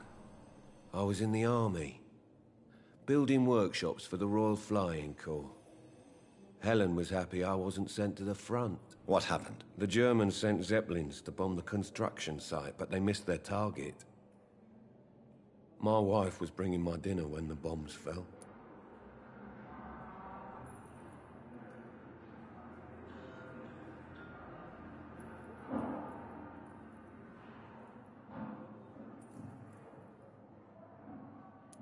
I'm sorry for your loss. So many died during the bombings. I served in France and witnessed the carnage there. I would like to say that she didn't suffer. Truth is, I have no idea. I just know that I'm all that me kids have. Poor little bleeders.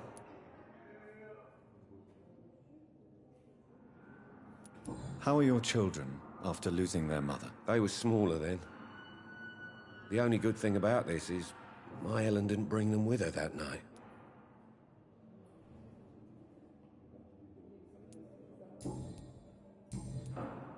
Goodbye for now, Mr. Fiddick. I'll see you later.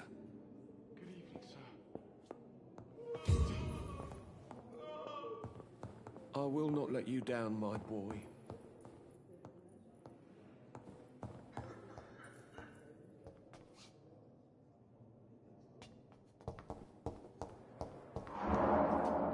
Good evening, nurse. Good evening, Doctor. I don't think we've been introduced yet. My name is Pippa Hawkins. And I'm Dr. Jonathan Reed. Dr. Swansea has recently offered me a position in this hospital. Well, it's a euphemism that your help will be appreciated, Doctor.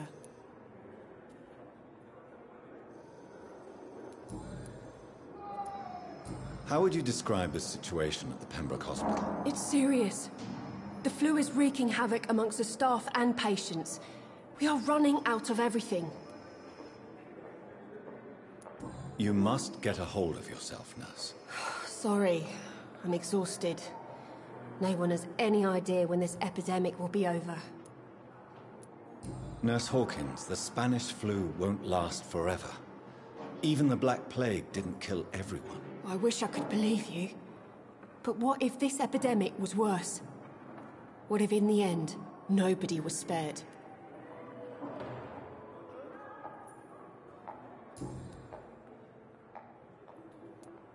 How is the Pembroke staff coping with the epidemic? Well, not well. Milton, the ambulance driver, is even more grumpy than usual. Especially concerning doctors. Why is Milton grumpy on a daily basis? Is it just an act? Milton's not the kind of man who's bothered about a bad reputation, whether he deserved it or not. Why does Milton dislike doctors? I don't know. Just ask him. But be warned, Milton is not the chatty type. How long have you been a nurse? Well, long enough to see that the epidemic is winning. And no matter how qualified you are, don't tell me you'll change that. I need my medicine.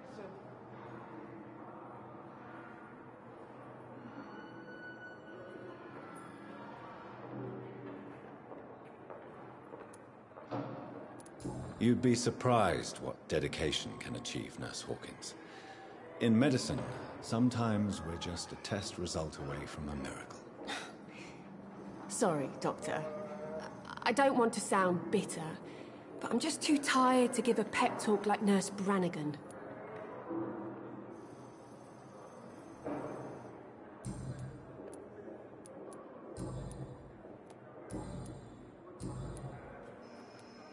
Pepper, are you sure you want to leave this hospital? To become a nurse was a little girl's dream. But in the end, I don't feel that useful. I want more. I want to make things change.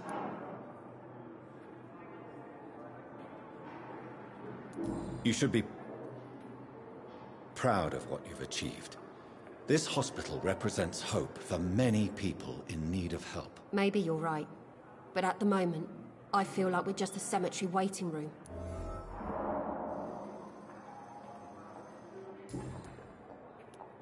Goodbye, Nurse Hawkins.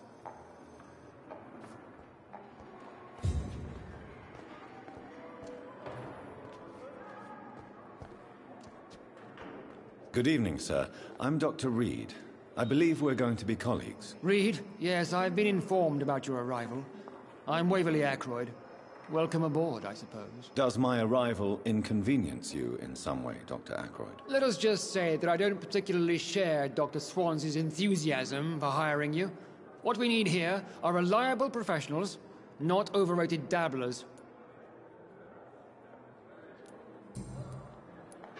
If you have a problem with me, Dr. Ackroyd, please feel free to tell me. Dr. Swansea has imposed your presence on this hospital without asking anyone's advice.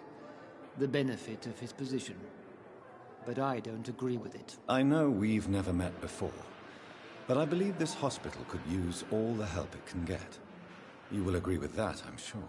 Oh, but I have heard about you, Dr. Reed.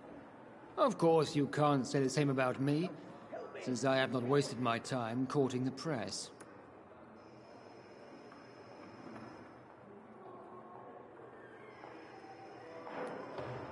There is no need for such animosity between us. Don't you think the epidemic is already enough to deal with? That is one point we could agree on. And that is precisely why I want to be sure that you will be of help to this hospital, instead of a burden. Since your tenure in this hospital is longer than mine, perhaps you can tell me more about this place. Let's just say I'm tired of the carelessness around me. I have always respected the skills of Dr. Swansea, but over time his enthusiasm has become displaced. Carelessness? Exactly what are you talking about? We're here to save lives. The people who trust us are not volunteering for experimentation. They're here to be healed. I don't intend to run any radical experiments, Doctor. Even if I, as any good practitioner should, express an interest in pushing the boundaries of medical research. Modern medical methods were created through audacity and ego.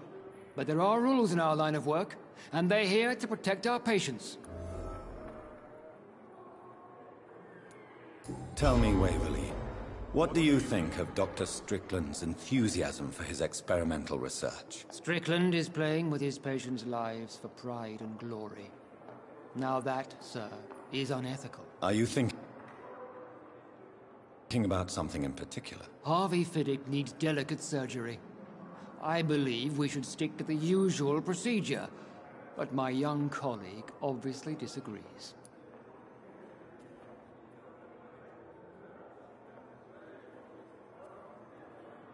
And are you not afraid that your rivalry with Strickland may be blinding you? Rivalry? I guess you could call it that. But I will never be childish enough to let my personal feelings affect my judgment.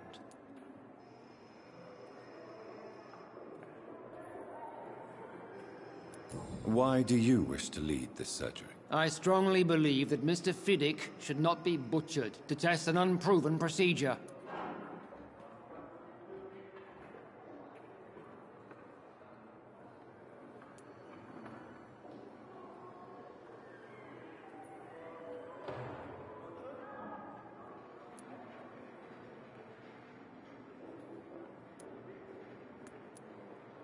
Other people may say that's too conservative a point of view. Conservative?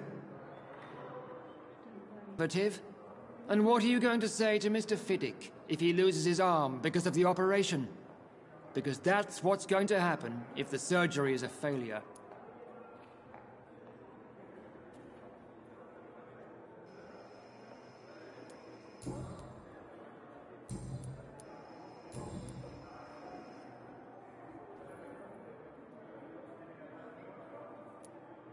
I don't know what you've heard about me, but I have already proved my value as a practitioner. I don't question your skills, Dr. Reed, but your motive. Is it money, fame, or are you truly dedicated? And what exactly is that supposed to mean? I served in the war just like you. But unlike you, I did not use the wounded to play the modern sorcerer. Be careful what you insinuate, Dr. Ackroyd. I only want you to admit you used those men to improve your theories.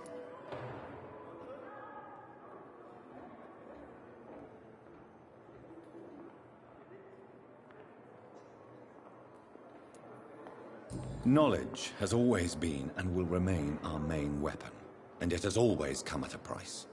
And personal initiative. It is not a question of initiative, it is a question of integrity. These men and women have put their faith in us, Dr. Reed. It seems you have bad memories of your military service. I refuse to see this industrial slaughter as scientific progress. War only reveals the worst in men. We can at least agree on something, Dr. Ackroyd.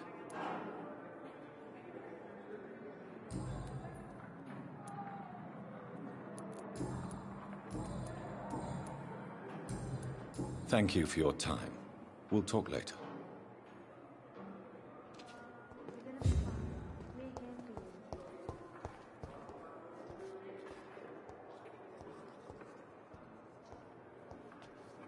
Good evening, sir. Can I help you? Unless you're here to fix my face. No. I don't think you can help me. I'm Dr. Reed. I've recently taken the position of head surgeon here. War injuries, am I right? You guessed right, Doctor. German shell took my pretty little mug right off. but they still call me Thomas Elwood.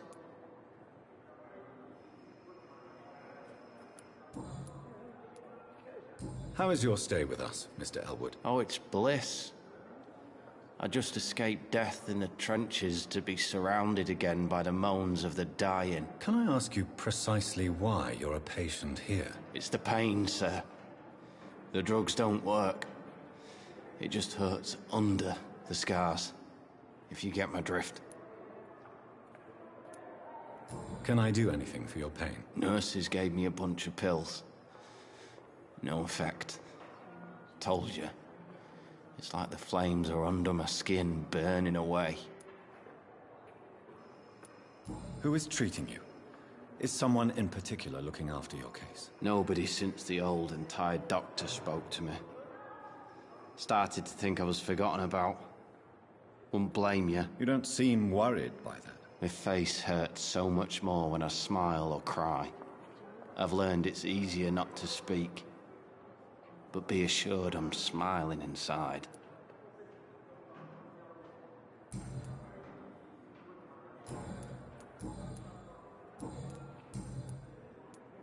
Where were you stationed, sir? Did you serve for long? I really don't want to talk about all this shit. No offense. I was pushing too much. I served in France myself. I just wanted to know what happened to you. You were an officer, weren't you? Then I doubt we fought the same war, sir. No offense.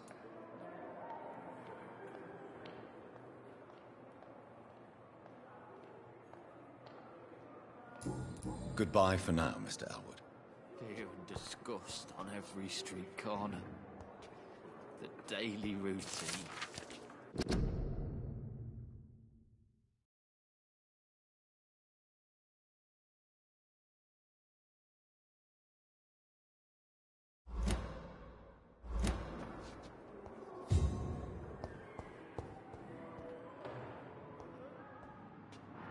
Good evening, Mr. Hampton.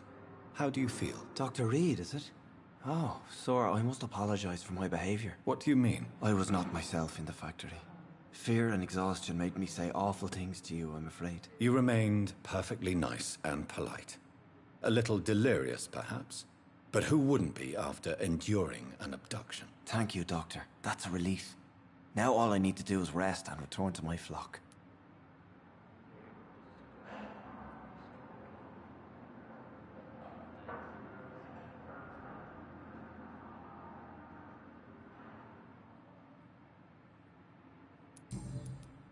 Do you know Tom Watts, the bartender from the Turtle?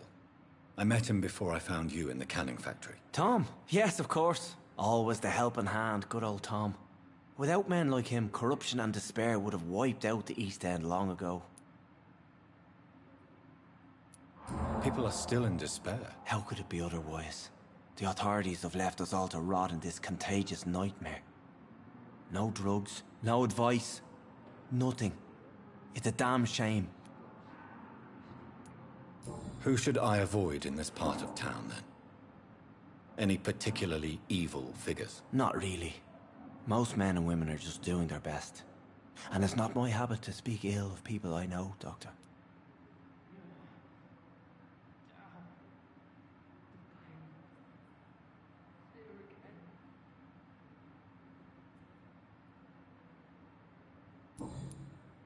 How did you end up in William Bishop's den? I had received alarming news about his recent behavior. I went to his place and he refused to let me go. Why did he abduct you? William was an alcoholic. His addiction suddenly changed to blood. I don't know why. Just like a patient I met here. This Miss Hawcroft. You dared to enter this awful place alone. You're a hero, Mr. Hampton. Or a fool. I'm just a man trying to help his friends, Dr. Reed.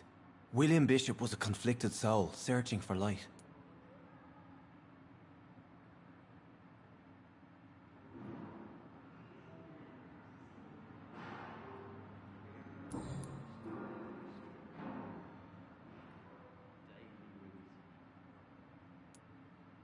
What is the general situation in the East End docks? The situation has always been tough, with a lot of tensions between the gangs and the Dockers Trade Union. The Wet Boot Boys are very nervous since they lost their leader. Who leads the gang now? Since Clay Cox went missing, it's his wife Edwina who runs the show, with the assistance of her minion, Dooth Digby.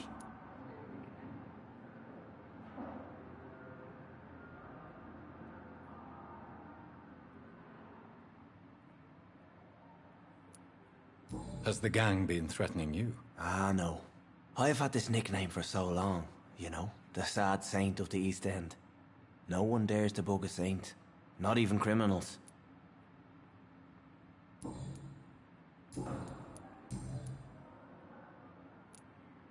How do you feel, Mr. Hampton?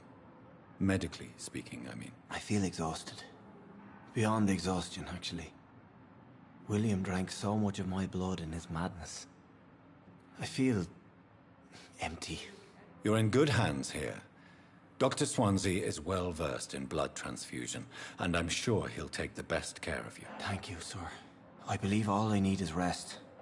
And then I can go back to the people who need me. What do you do for a living, Mr. Hampton?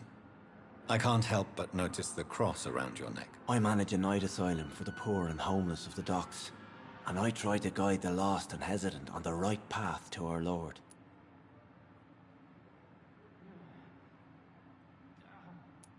Are you a priest, Mr. Hampton? A deacon, maybe? Not at all, Doctor. I'm just a man of faith willing to preach the good word.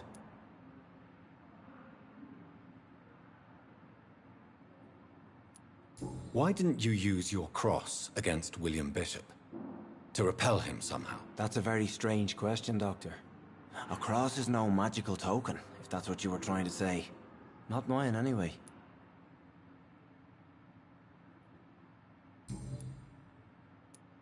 Have you made friends since you arrived? Not really, but I recognize Miss Harriet Jones. I knew her when she lived by the docks. That poor woman had such a miserable life. You never came to see her here at Pembroke? Receiving visits when sick can be an important part of the healing process, you know. We're not just bodies. You're preaching to the converted now, Doctor. To be truly honest, I thought she was dead. She left the docks many months ago. Goodbye, Mr. Hampton. We'll talk again later.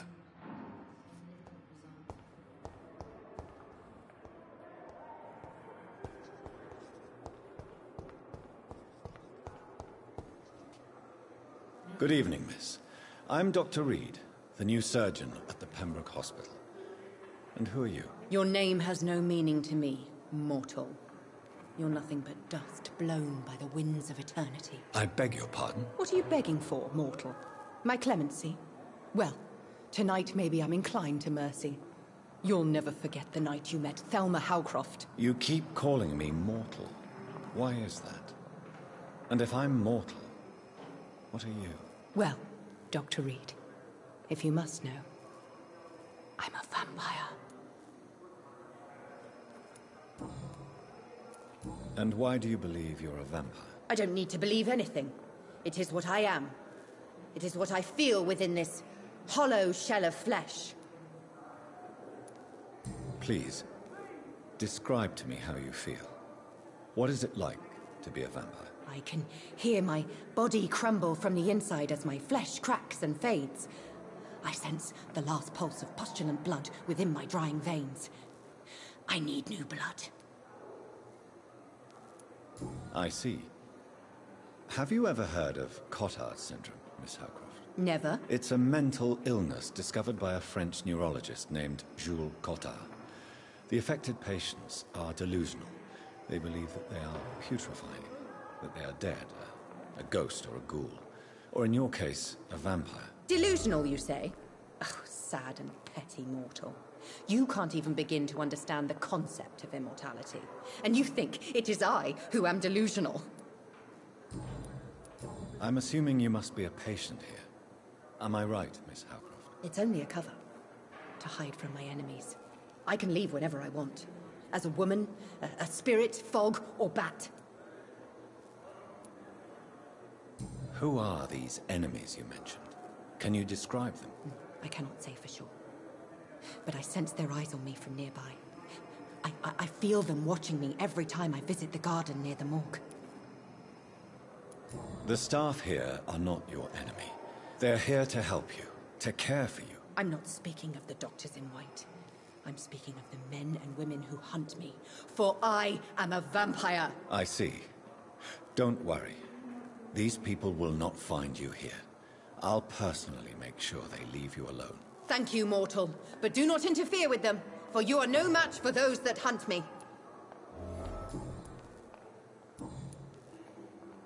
I'll leave you, Mistress of the Dark, to your nocturnal activities.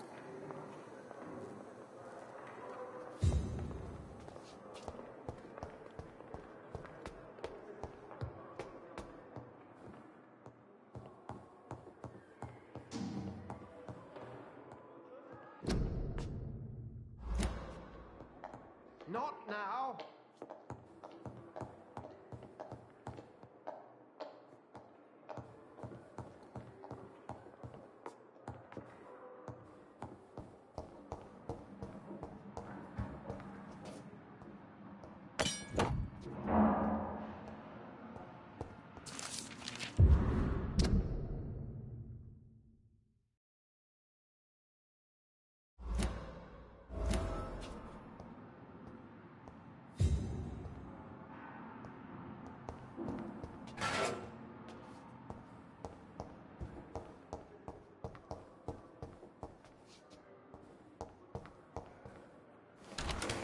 This must be the place. It's definitely away from prying eyes. Relegated to the shadows. A kingdom of my own. At least I won't be sleeping in a coffin.